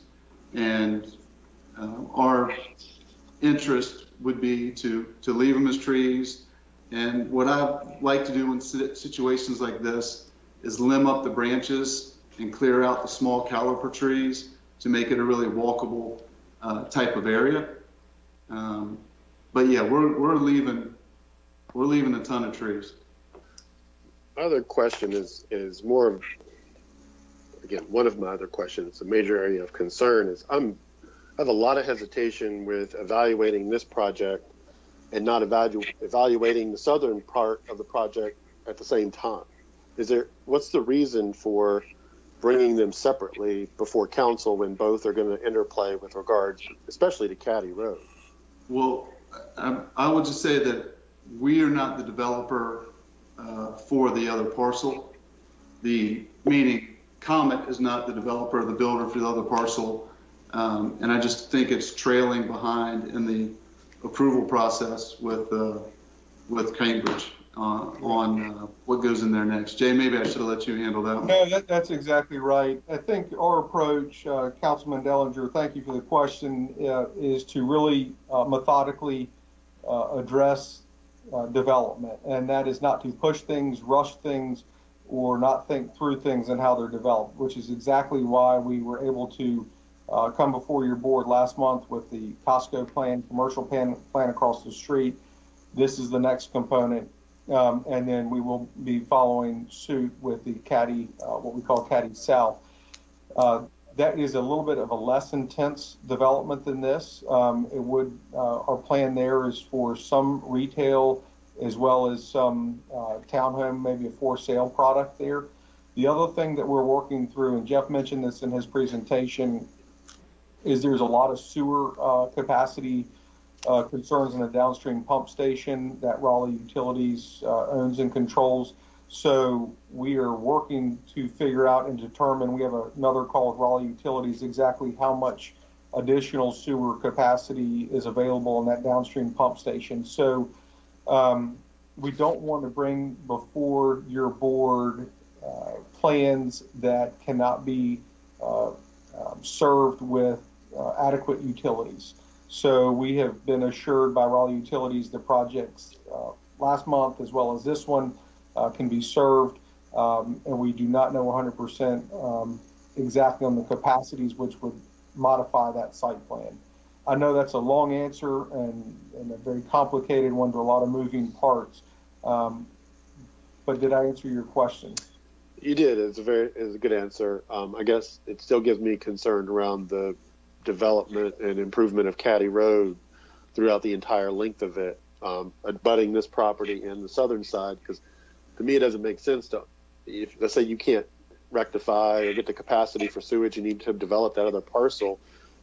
I'm concerned with having only half of Caddy Road, brought up to standards. So I'll pass on to someone else for another question, Mr. Mayor. Okay, thank you. And Mr. Singleton, I believe, is the one council member I haven't yet recognized on this. Yes, sir. Mr. Mayor, Mr. Priester, I cannot recall the answer to this question when we, I believe, conditionally rezoned this back last summer. On this property, at the intersection of Caddy Road and US 401, there is a lot there, or it's distinguished on here in a lighter color than the natural space community amenity area shown. Is that a separate lot that when we develop for something else? I cannot remember. Or is that, I don't remember what that lot may or may not be for. Sure, good question. Right now, it is a different color because that area will have some grading happen during this project, and so it's shown there to show that we're not counting that as open space. We don't have any plans, and we'll let Seth answer that right now. Yeah, no, this is the finished product. If we're able, if we're approved, this is what will get built on that site. That light colored area would not get constructed. Okay, it is zoned the same. All this, everything in here is zoned the same, correct? That's the same zoning as what was proposed tonight, correct? Yes, the whole property is zoned MF2. Okay, all right. Okay, thank you. Okay, thank you, Mr. Singleton. I think I've covered all the council members at this point in time. So unless anybody has a follow-up question, Mr. Priester, I'm assuming though you've recognized the persons you want to recognize for your presentation. Is that right? Anybody else? Not that I'm aware of. Oh, okay, sir. All right. Well, thank you for the able presentation. At this point, I will either see if Ms. Gibson is aware of anyone else who wants to speak on this issue, or I'll ask the question in general if we know of persons otherwise who wish to speak at this time. Okay. Mayor, I'm not aware of anyone. Okay, thank you. Okay, Mr. Priester, unless you have other presentation, I think that pretty well wraps up this particular hearing, and I'm going to close the hearing and ask the council for a motion on this matter. Okay, so I will. Mr. Mayor, you're looking for a motion for the Randville Realtor Park? Yes, sir. Mr. Mayor, I move that the council accept the staff statements regarding plan consistency in section 7 of this report as our own, and find the application meets the 10 permit criteria, section 3.14.d, and therefore approve CUP-SP-20-09, the Rand Village Apartments, with the 4 conditions to be listed on the permit that will be prepared by staff. Second.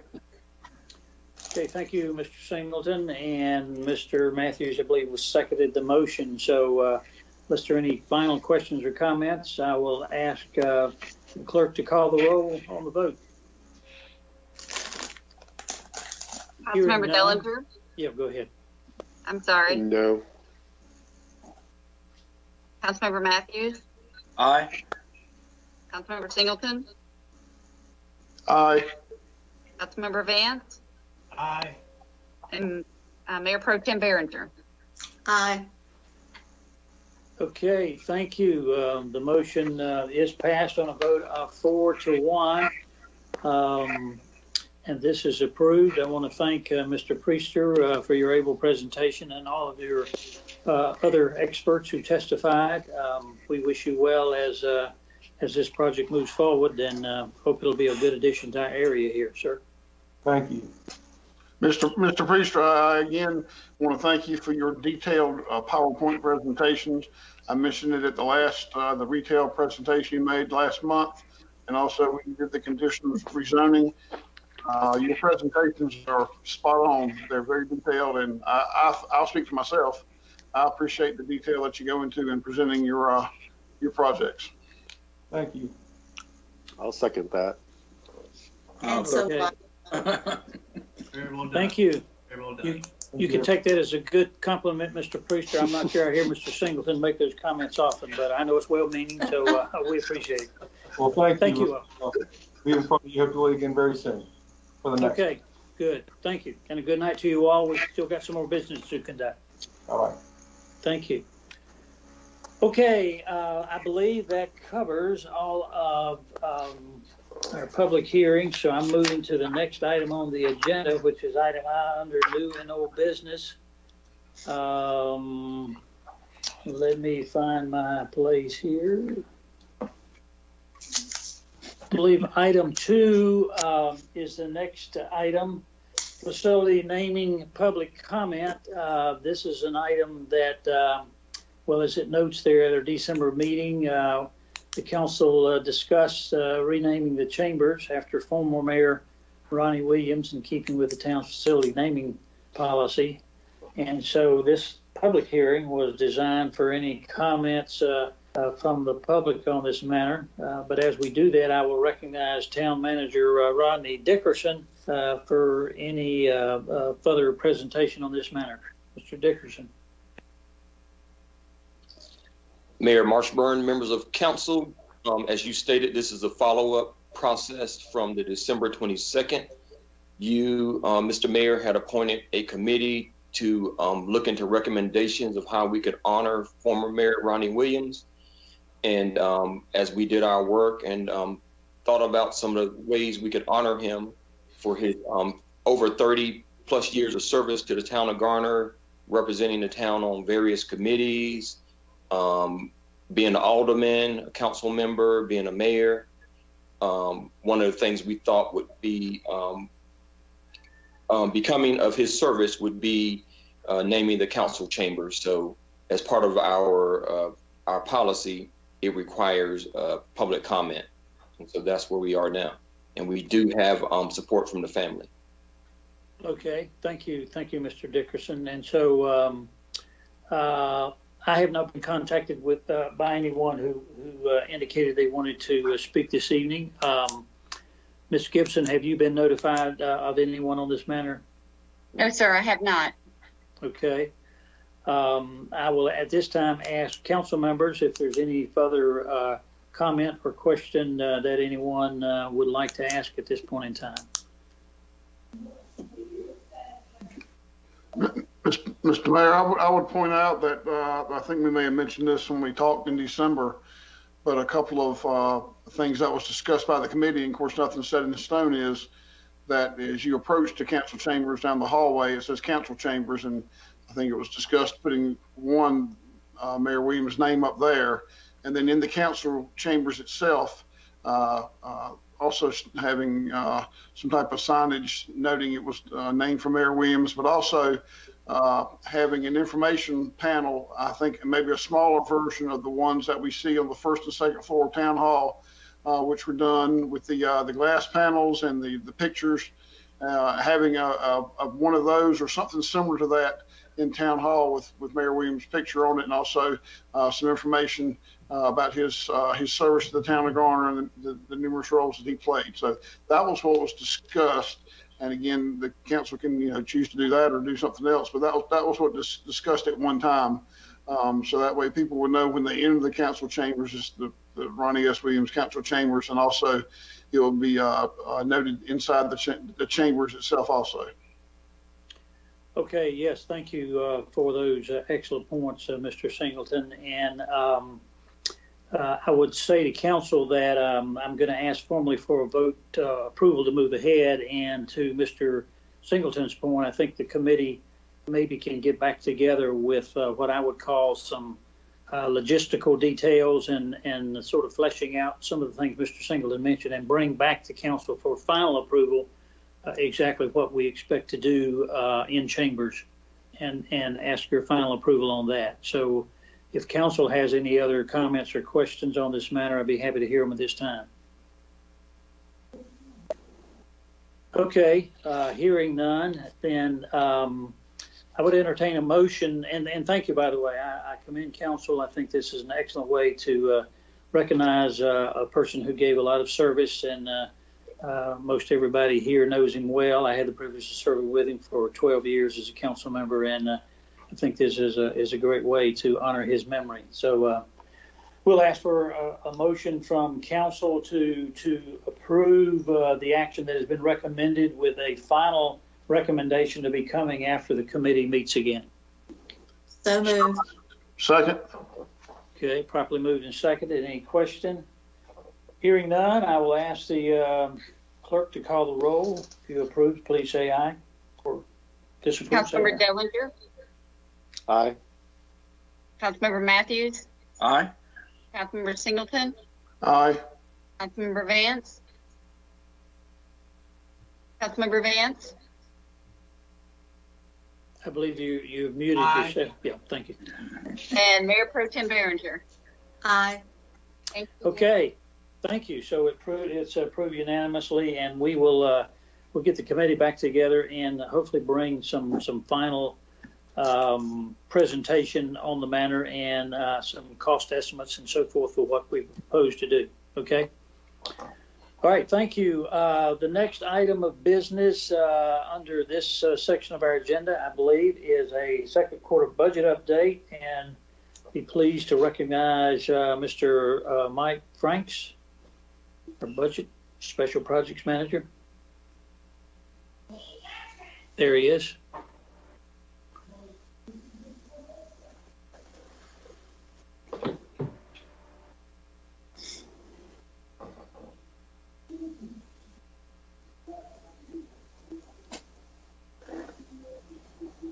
Mr. Franks, we cannot hear you yet, or I cannot.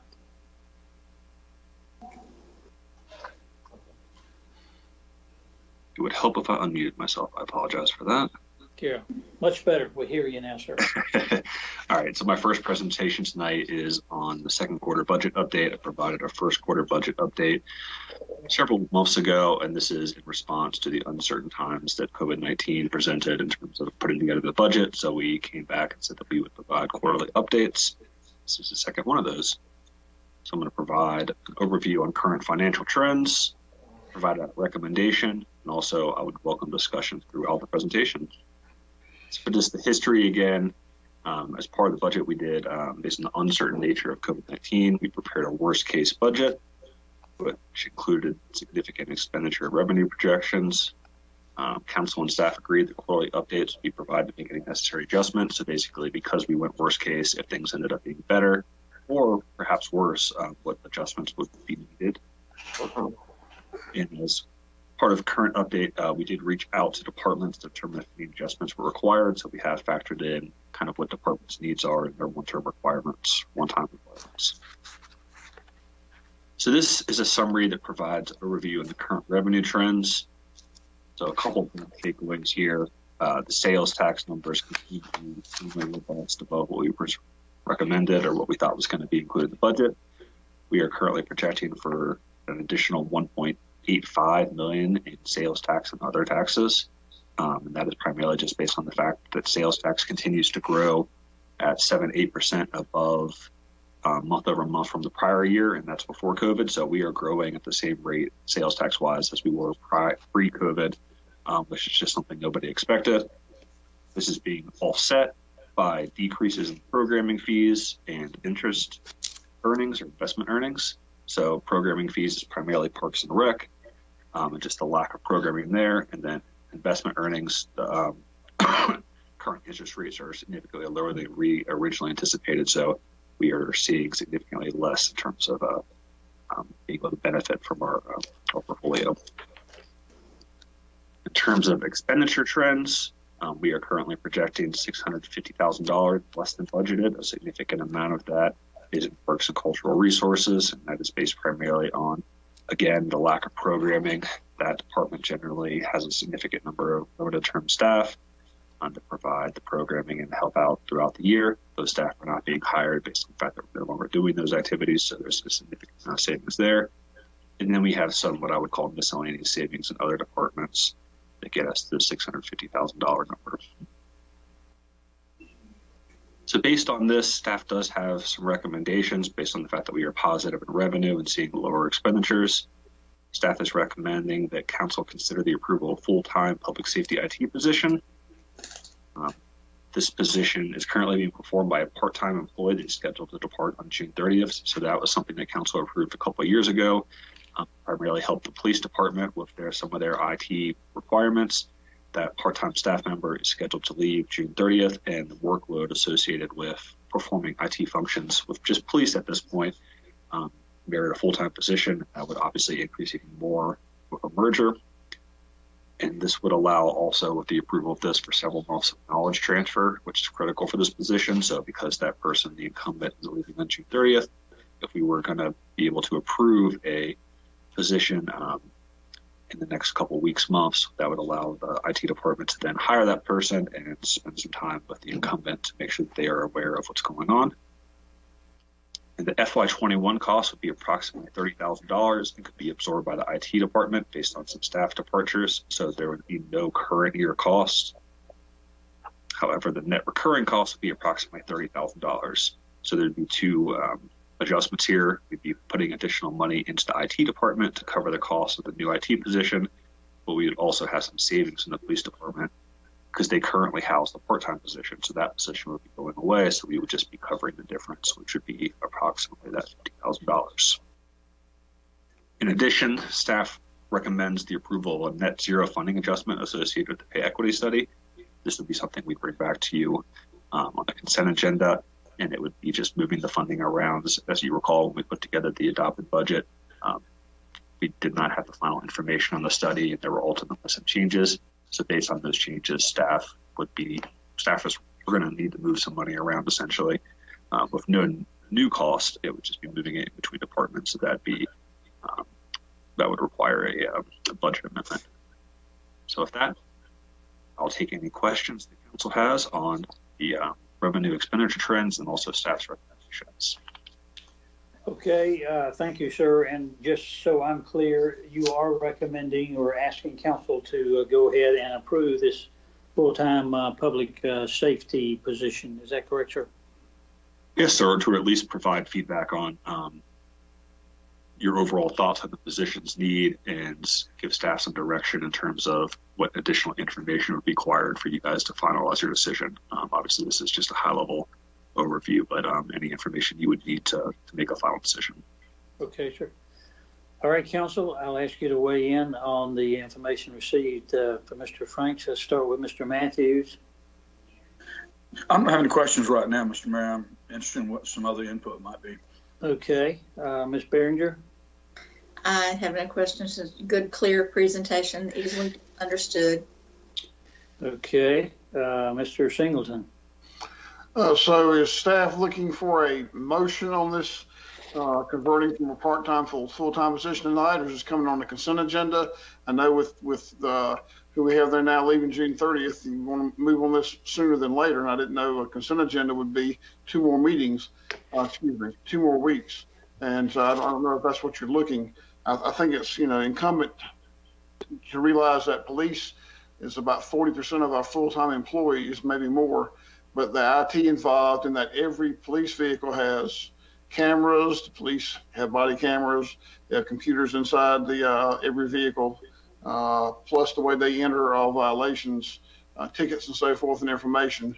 I know the whole town hall is IT heavy, but what police technology, which has evolved and will continue to evolve in that, is it's a full-time job for someone managing that. So I have no trouble. I don't know what direction. Do you want us to wait for a consent agenda, or do you want us to make a motion to ask you to move forward and bring us more information? What is staff looking at? I would think it makes sense if you guys are comfortable going and just going ahead and going with the motion route as opposed to waiting until the consent agenda, but I will also defer to the town manager, one of the assistant town managers, if they have a different opinion.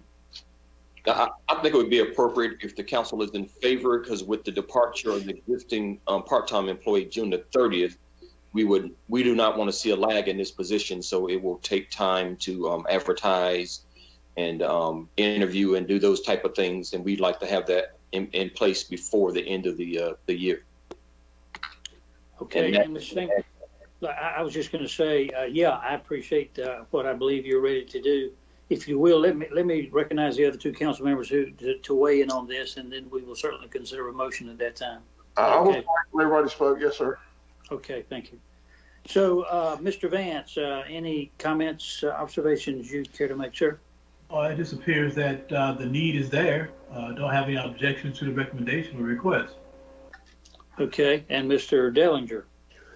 I don't have any objection to that request. I do have one question that it might have gotten answered at the last quarterly update, and I don't remember what it was. What is the explanation on that 80% decrease in investment earnings, that negative $350,000? Like, how is that broken out? I'm having a hard time understanding how our investments have shriveled from our projections like that. So I think we were just being overly optimistic in terms of what we thought interest rates were going to be, and that's the primary factor. I would defer to Mr. Beck if he has any thoughts on it as well. But I mean, I think we were overly conservative with sales tax in terms of thinking that it would go down, and didn't fully recognize the fact that our interest earnings would go down dramatically. They've been at this level before in the past, but it's been several years of strong growth, and I don't think we foresaw as staff that it would be quite this dramatic in terms of. I guess I'm just looking at, at the actual in 2019, 2020 of 534,000, and the current estimate for this year is 100,000. So I'm just curious, is that all just interest earnings on money we have in the bank, and the interest rates have plummeted to absolutely nothing? Is that what that is? It is, yes, sir. Okay, so that's just cash sitting, not earning because of all the cuts. Okay. That is no longer getting good interest rates. Okay, thank you. Okay, thank you. I believe everybody has weighed in. So you've heard the request or Mr. Frank's explanation, and from the town manager in regards to the preference to go ahead and get this full-time position, make it available. So unless there are other discussions, I will call for a motion at this time. Mr. Mayor, I move that we direct staff to change a part-time public safety IT position to a full-time public safety IT position, effective as soon as they can hire a new employee. Second. Okay, motion properly made by Mr. Singleton and seconded by Mr. Matthews. Any other comment before we vote? Hearing none, Mr. Clerk, I will ask you to call the roll on this motion, please.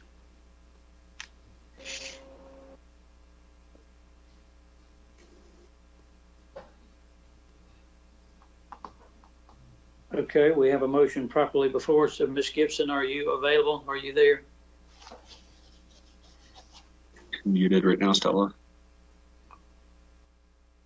She's taking the 9 o'clock break, Mr. Mayor. That's what's going on. I'm sorry. Okay.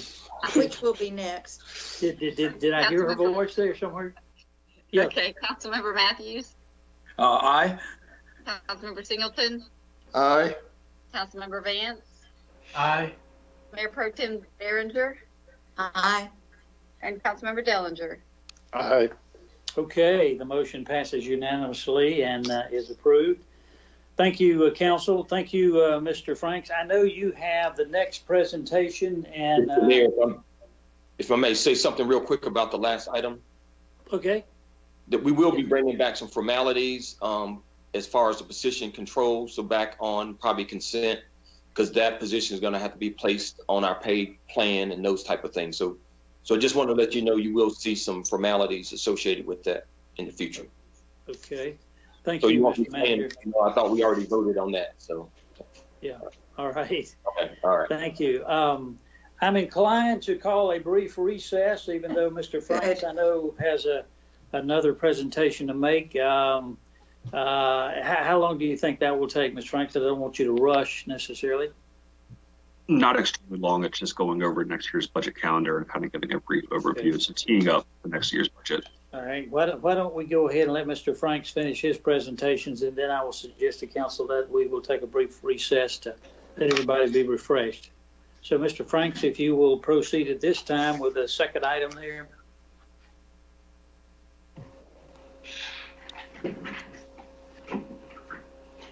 All right, Mr. Mayor, members of council, at the same time we're reviewing the current year budget, FY21. We're also starting the process of preparing for the FY22 budget. So here tonight, I'm going to give an overview of some background on what happened last year, just some high-level information on FY22, and then also ultimately the calendar. So an overview of budget challenges in the process, review some key dates, and have some discussion throughout. So FY21 in review. We had obviously significant uncertainty based on COVID-19. We utilized the multi-year budget to review the town's long-term financial outlook. So this was something we continued to expand upon, where we had a pretty basic model and we added additional elements and really started to utilize that to really fully think through the next 5 years and how that service was going to ultimately impact that bond referendum and the operating needs and kind of putting everything together. We ultimately adopted a budget that included a tax rate of 49.71 per $100 of assessed value, which was an increase of 3.5 cents above the revenue neutral rate. And the budget included funding for various initiatives, including public safety initiatives, funding to implement the pay equity study, recurring funding to perform the public facilities repair and maintenance, so the ability for us to maintain our current assets as we start the process of building new ones, and also one-time funding to prepare for the November 2021 bond referendum. And that was set aside so that we could do some additional analysis to figure out exactly how much things were going to cost, have some better cost estimates going into the referendum so that we could be better positioned to succeed in the future. The FY22 outlook, and this is very preliminary. We have not yet received any estimates from Lake County about our real estate, and that is the biggest chunk of it. But we do believe current baseline forecast indicates that current revenue should be sufficient to cover the baseline requirements. Again, this is preliminary and will be refined in the coming months after we get some information from Lake County on real estate. We should be able to provide a much more detailed forecast of what we expect next year and in future years. We do, however, anticipate that there'll be multiple competing priorities based on population growth and just pent-up demand. We had a variety of decision packages last year, funding requests for new positions that were not funded ultimately. So I would anticipate a variety of those to come back. And then we have increased workload associated with population increases. So you're seeing departments like police, maybe parks, more service-oriented departments that are being impacted by the development activity that we've started to see. So I would anticipate some additional growth there. In the FY22 process, we will continue to utilize the multi-year approach and utilize some review processes in prior years. So I would anticipate that we would continue to utilize that model as we go through the bond referendum, making sure that we're balancing needs of the current budget year as well as the future. We will focus hopefully on refining the forecast and the funding recommendations to make sure they align with council's long-term vision. As you may recall, last year we had a couple items that were pretty broad that focused on, 6 positions in future years. We did not have a significant amount of detail. So part of the goal there is to be able to lay out in additional detail what we actually think are going to be needed in the future. And we will have to go back and forth on how much detail we're able to provide because things obviously do change, but we at least want to have some idea of what may come up in the future based on council's priorities. And as always is the case, the primary goal will be to adequately address current years while establishing a framework for the future. So it's just some high-level information on the budget process. Departments are tasked with providing a baseline budget. So that's all the things that they're going to need in this year's budget, just paper, training, various things along those lines. So that's the nuts and bolts of what is required to operate their department, as well as a 5-year staffing model and any significant 5-year operating impacts for review. So basically, what's the big stuff coming up, personnel and operating, and then what do you need this current year? The town's budget team, which includes myself, the budget manager, the deputy town managers, the town manager and the finance director, then review the operating budget and current year decision packages, as well as the revenue estimates to come up with a budget. And the multi-year requests are reviewed as part of the multi-year budget as well. So more detail, departments enter baseline funding requirements into the town's financial system. So they go ahead and are doing that currently, looking at what they need and entering all their information in. This allows the budget team and departments to review the current year request, prior year actuals at the same time. So this was something that I highlighted in the past because we went to actually entering all that information into Munis, the town's financial system, which allowed us to have significantly more detail as a benefit, something that we will hopefully expand on in the future. And then the decision packages are also reviewed departments and ranked based on established criteria. So there's a variety of different criteria that department heads had an opportunity to weigh in on that we use to rate decision packages.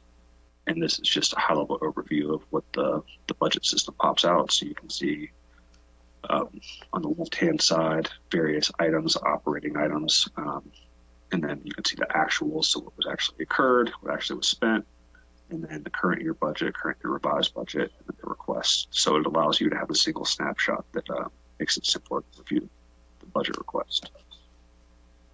The multi-year budget in FY22, we will continue to utilize recent trends, current projections to determine based on revenue and expenditure growth. So for example, with sales tax, we were projecting a significant decline this year. Now we're experiencing growth. So something like that will have a fairly big impact on the multi-year budget. However, we'd also probably offset that with some interest earning decreases. So it's reevaluating everything based on the current climate and making those changes. Also, we use the multi-year staffing model, CIP, and other knowledge to highlight upcoming initiatives, issues. And as always, the goal will be to review future projects, initiatives, impact on the operating budget, so the framework can be built that will hopefully ultimately set up a roadmap for success. With that, I will just go to the schedule. Try to keep it pretty high level in terms of the dates. So we have various dates where somebody will be presenting to council in terms of, for example, the first one's a CIP bond update, which will occur on the 26th, and then a variety of other dates, big ones for council to ultimately look at. One thing we've talked about, we felt worked a lot well last year, is having individual budget meetings with council members. So we have that highlighted for March 29th through April 2nd. That'd be an opportunity for staff to provide some input on what the budget was overall looking like, get some one-on-one feedback from council. Using that information, we'd ultimately have the recommended budget presented to council on May 3rd. We don't have a budget review all-day session plans just yet, but that would be another all-day long session. We're going to continue with the Facebook Live event on the budget. We had some decent success with that last year. We want to continue with that avenue and give people as many opportunities as possible to comment on the budget.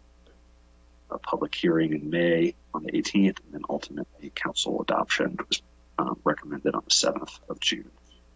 So with that, I'll take any comments or questions on the process generally, the schedule, or any other things related to the FY22 budget. Okay, thank you very much, Mr. Frank. Sure enough, high-level view of things there. Rather than formally polling council on this, I will ask council members have particular questions for Mr. Franks. If you'll speak up, and we'll see if we need to go around to everybody.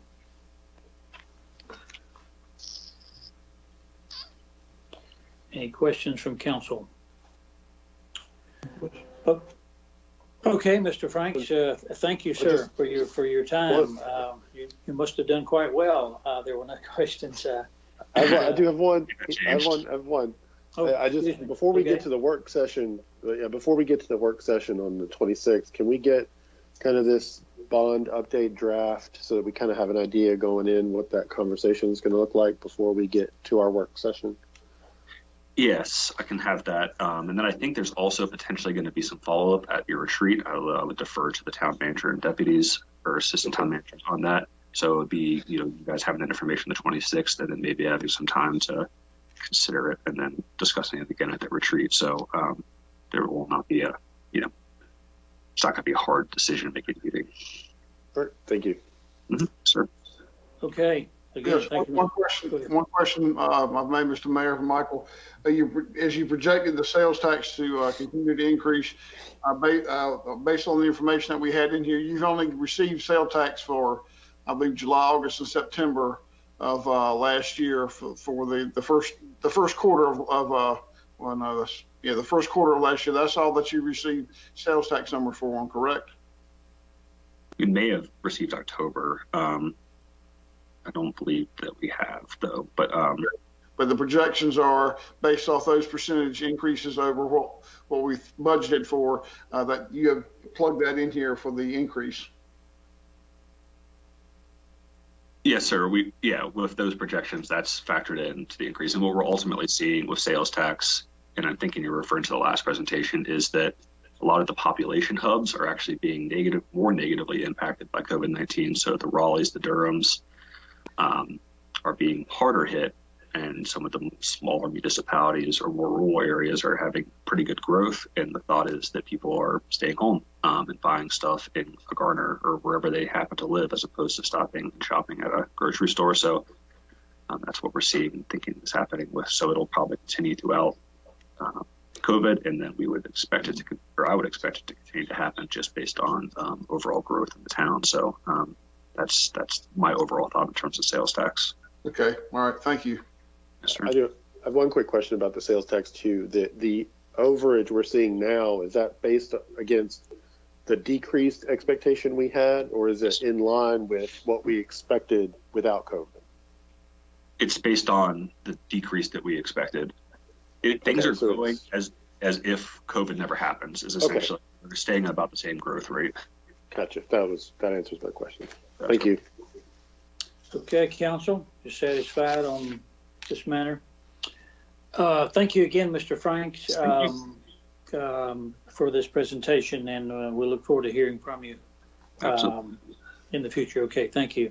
Thank you. Okay, council, I'm going to suggest that we take our 9 o'clock recess at this point in time and observe that since most of you, I think, are operating from a place that you're very familiar with, it shouldn't take you long to find what you need to find during the break rather than wander the halls of the town hall up here finding those things. So I'm going to suggest that we no more than 10 minutes, if you can be back at least by that time.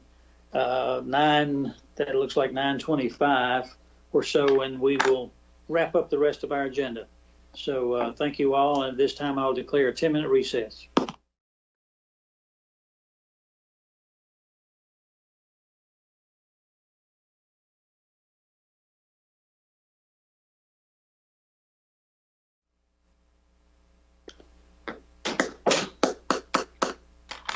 Okay, I'm going to declare that our recess is over and we are back in formal session, and picking up on and thank each of you for being prompt and timely. I appreciate that. We're now at the section on our agenda under item J, which is committee reports. And before I call on others, I will note that this maybe is what we call a semi-committee.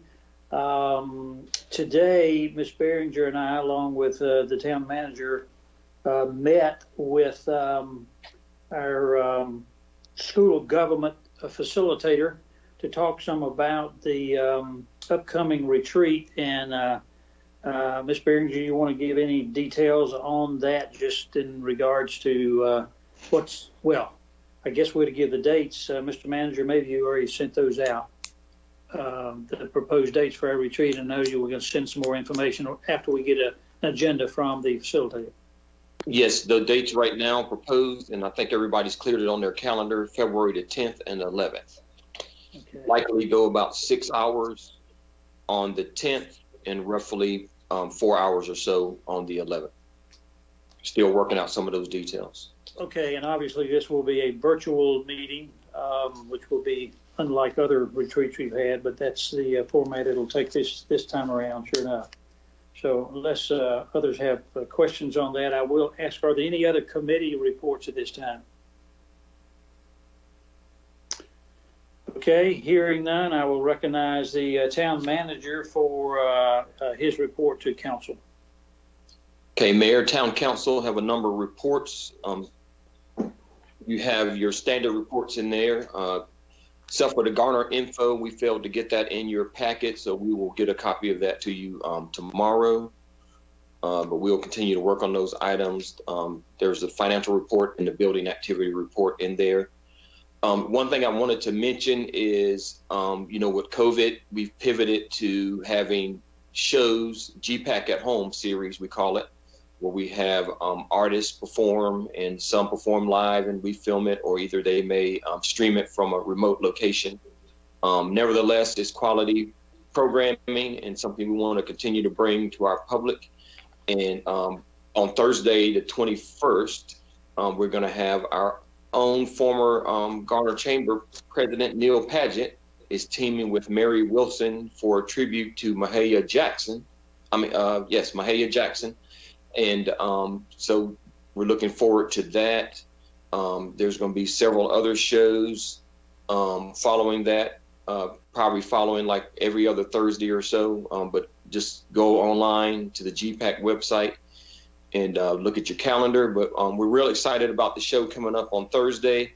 Mary Williams is an adjunct professor, kind of a documentarian and storyteller, adjunct professor at Duke. So we're real excited to have her teaming up with Mr. Padgett on that. The other thing we have here at request of Councilmember Behringer, and I don't know if she wants to cover anything on here, but you have in your packet a report, Fire Department 2020 by the numbers, is various stats on the Garner Fire Rescue Department and number of calls and some of just kind of pertinent information of how their year has gone, number of responses, call volume is, let me pause there and see if Councilmember Behringer wanted to say anything about it before I go into any details, or if you want to cover anything as a liaison. Ms. Behringer, we can't hear you at this point. You're on mute. Trying to be quiet. Now we can hear you. Yeah. Yeah, you're doing fine, Rodney. I think it's always helpful to have actual facts in front of you about what is happening. Everybody thinks that in terms of the sirens and fire calls, but actually more of their calls are medical calls than anything else. And so it's good to see those numbers, see what they're doing, where they're working, and to understand that they are truly working just about all the time. So I thought you would appreciate that information.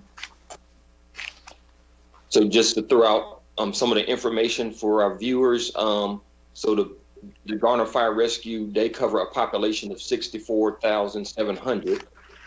So it's well beyond the Garner town limits. And as you know, they cover a lot of the surrounding unincorporated area.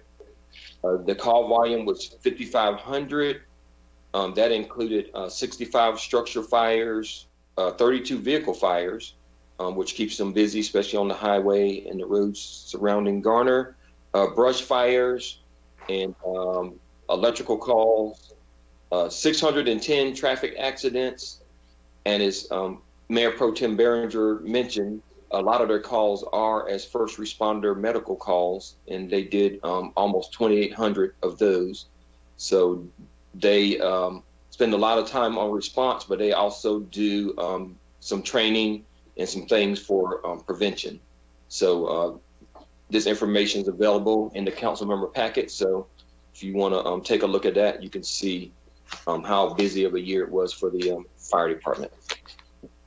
All right, moving on from that, wanted to talk about, I'm going to turn it over to Mr. Roy Lance. He wanted to give you an update on one of the events from the Garner Parks and Rec Department.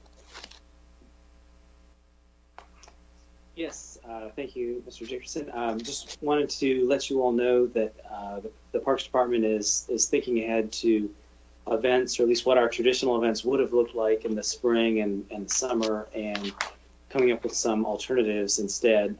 July 3rd will still be the big one to figure out, and we're not quite ready for that conversation, but we do think it's just very unlikely that we would be able to do extravaganza in the way that we typically would. And so what we are proposing to do in the spring is capitalize a little bit on the success that we had with the drive-in movie that we did in the fall at Lake Benson Park. That went really well. And so we are proposing to do a monthly series throughout the spring, one second Friday of the month, March, April, May, and June, the drive-in movie series that would work, similar to how it did in the fall. That, like I said, that proved to be successful and pretty popular, and we think that's a good, it's a good alternative, and particularly if we could go ahead and publicize the events further ahead of time, and that it would be on a set schedule, we think we'll get real good turnout. So that's what we're proposing to do for the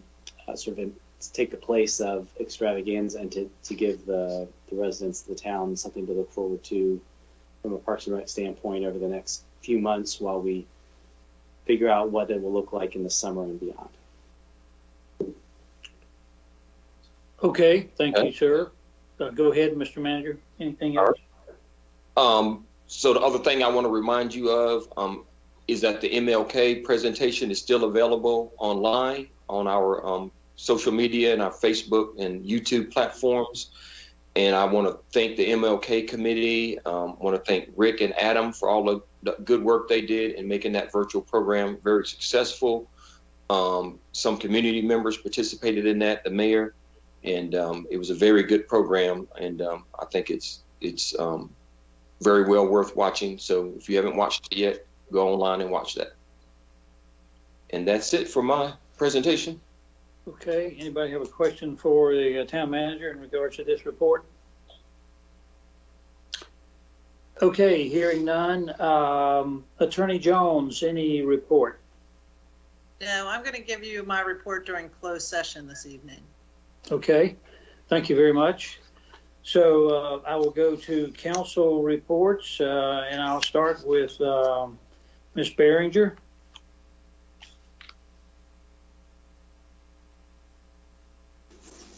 Okay, I'm sorry. Just a couple things.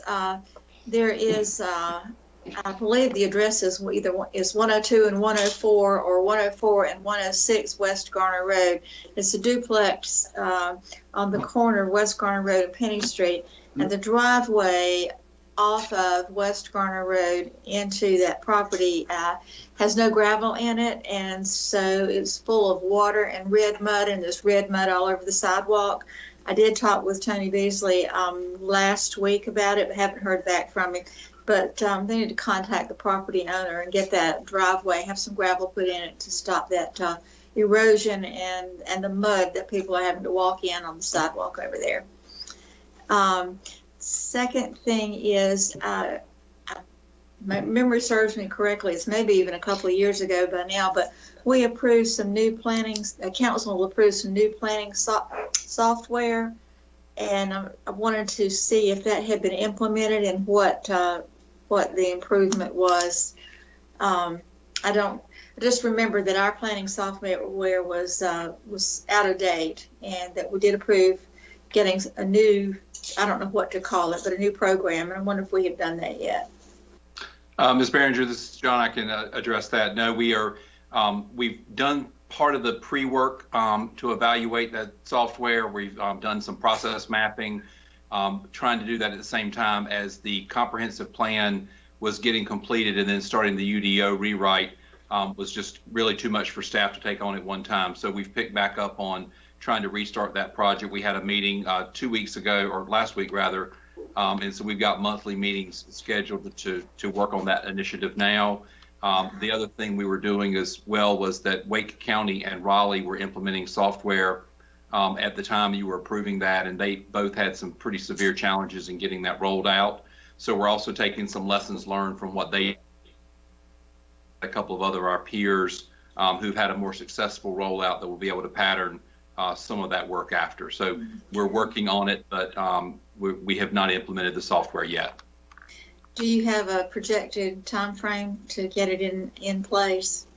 I don't. A lot of that's really going to depend on the amount of bandwidth that staff has, because it's going to be fairly heavy in terms of staff having to pull away from their regular responsibilities to make sure that we're developing the processes before we implement it. So I really don't have a good timeline until we understand more of what some of those requirements are going to be. Okay. All right. Thank you. And that's all I have, sir. Okay. Thank you. Mr. Singleton, be happy to hear from you, sir. I have nothing new this time. Okay. Thank you. Mr. Matthews.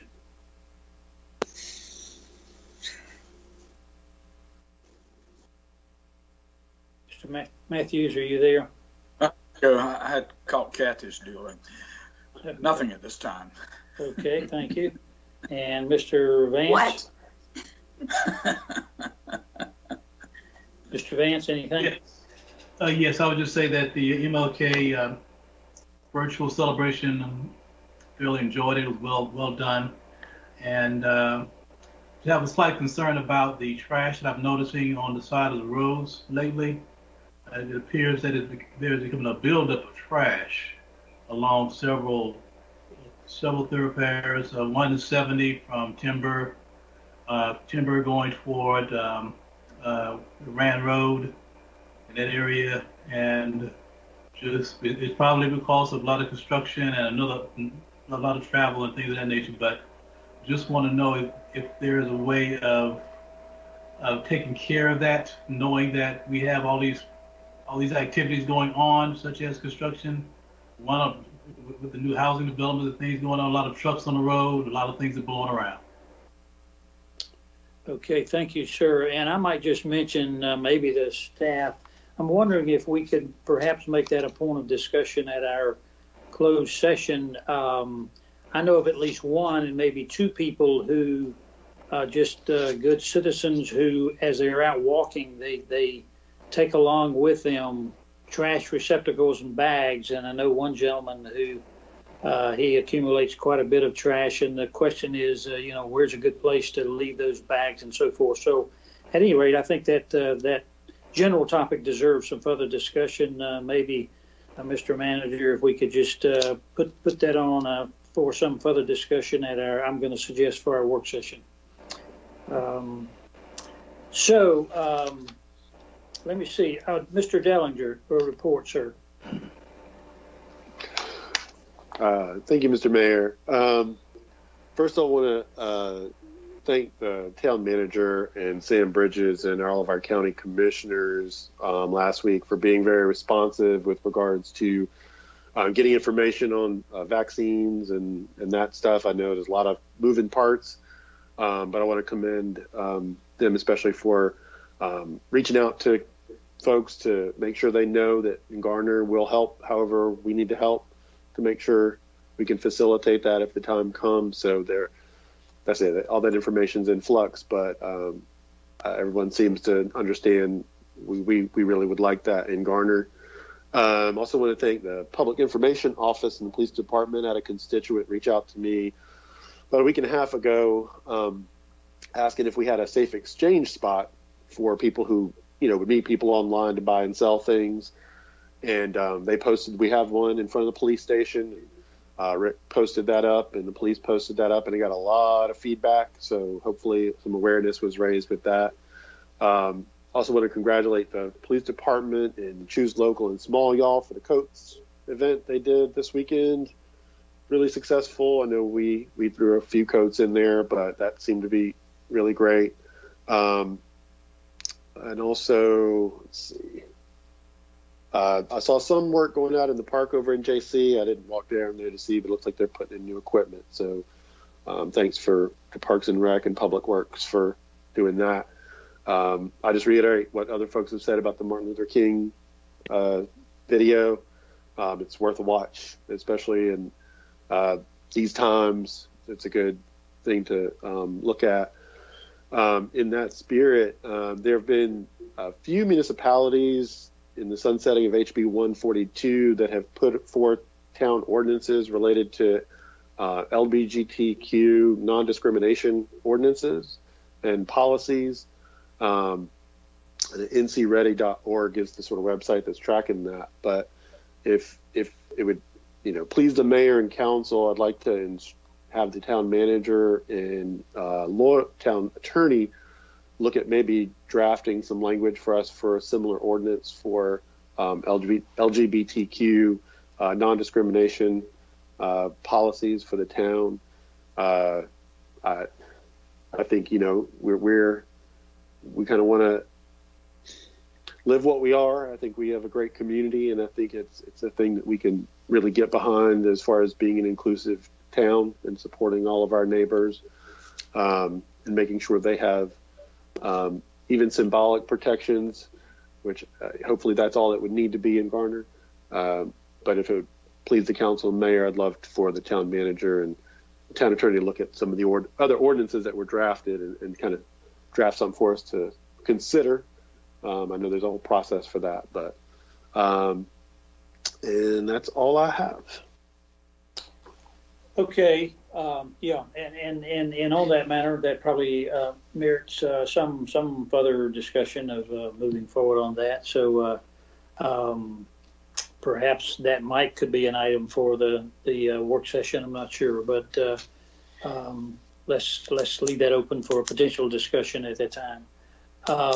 Yeah, I think most of you have mentioned the things I want to mention. Certainly want to come in as Mr. Dellinger did, and maybe somebody else. The police department on there, I call it, what is it, coach for the cause or whatever, but did a tremendous job on that and received proper recognition, and I appreciate the message sent out, I believe, by McIver, thanking many people who participated in that. Also, as it relates to, the COVID-19 and the vaccinations, I know we've sent out a public information from our PIO, which was good. There's still a lot of questions about that. I had the privilege of speaking to the chairman of the county commissioners and personally asking him if there's a possibility of the town of Garner having some kind of a vaccination site here. I think he said he'd already heard from Mr. Dellinger. And so that's on the table. He indicated he would try to get back to me on that. So a lot of people are interested in sites. I know there are places you can go online. I believe my wife did today, and many places are trying to schedule appointments, obviously. So I'm sure the town, as we receive additional information, will push that on out. So keep a look on your social media and other platforms that you use for information about the town. With that, I believe that's all I have. Thank you, Council. This is our first virtual meeting for a while, since we had some earlier. I think we'll need to continue these for a little while, but we will be constantly reevaluating when circumstances relating to COVID-19 might merit some loosening of the rules, but it's too early just yet, I believe. So with that, I believe we finished our regular agenda. We do have at least one closed session.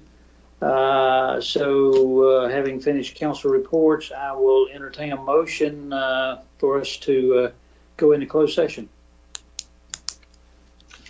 Mr. Mayor, pursuant to NC General Statute Section 143-318.11, subset A, subset 3, to consult with the town attorney regarding litigation, and Section 143-318.11, subset A, subset 5, to discuss possible real estate acquisition and the town's negotiating position regarding such real estate. Okay, you've heard the motion. Is there a second? Second. Okay, Ms. Gibson, would you call the roll just on this, I guess? Yes, sir. Councilmember Singleton? Aye. Councilmember Vance? Aye. Councilmember Behringer? Aye. Councilmember Dellinger? Aye. Councilmember Matthews? Aye. Okay, the motion is approved, and so I will declare that we will go into closed session, and if council will be at ease until we can receive notification from our tech people as to when we're ready to.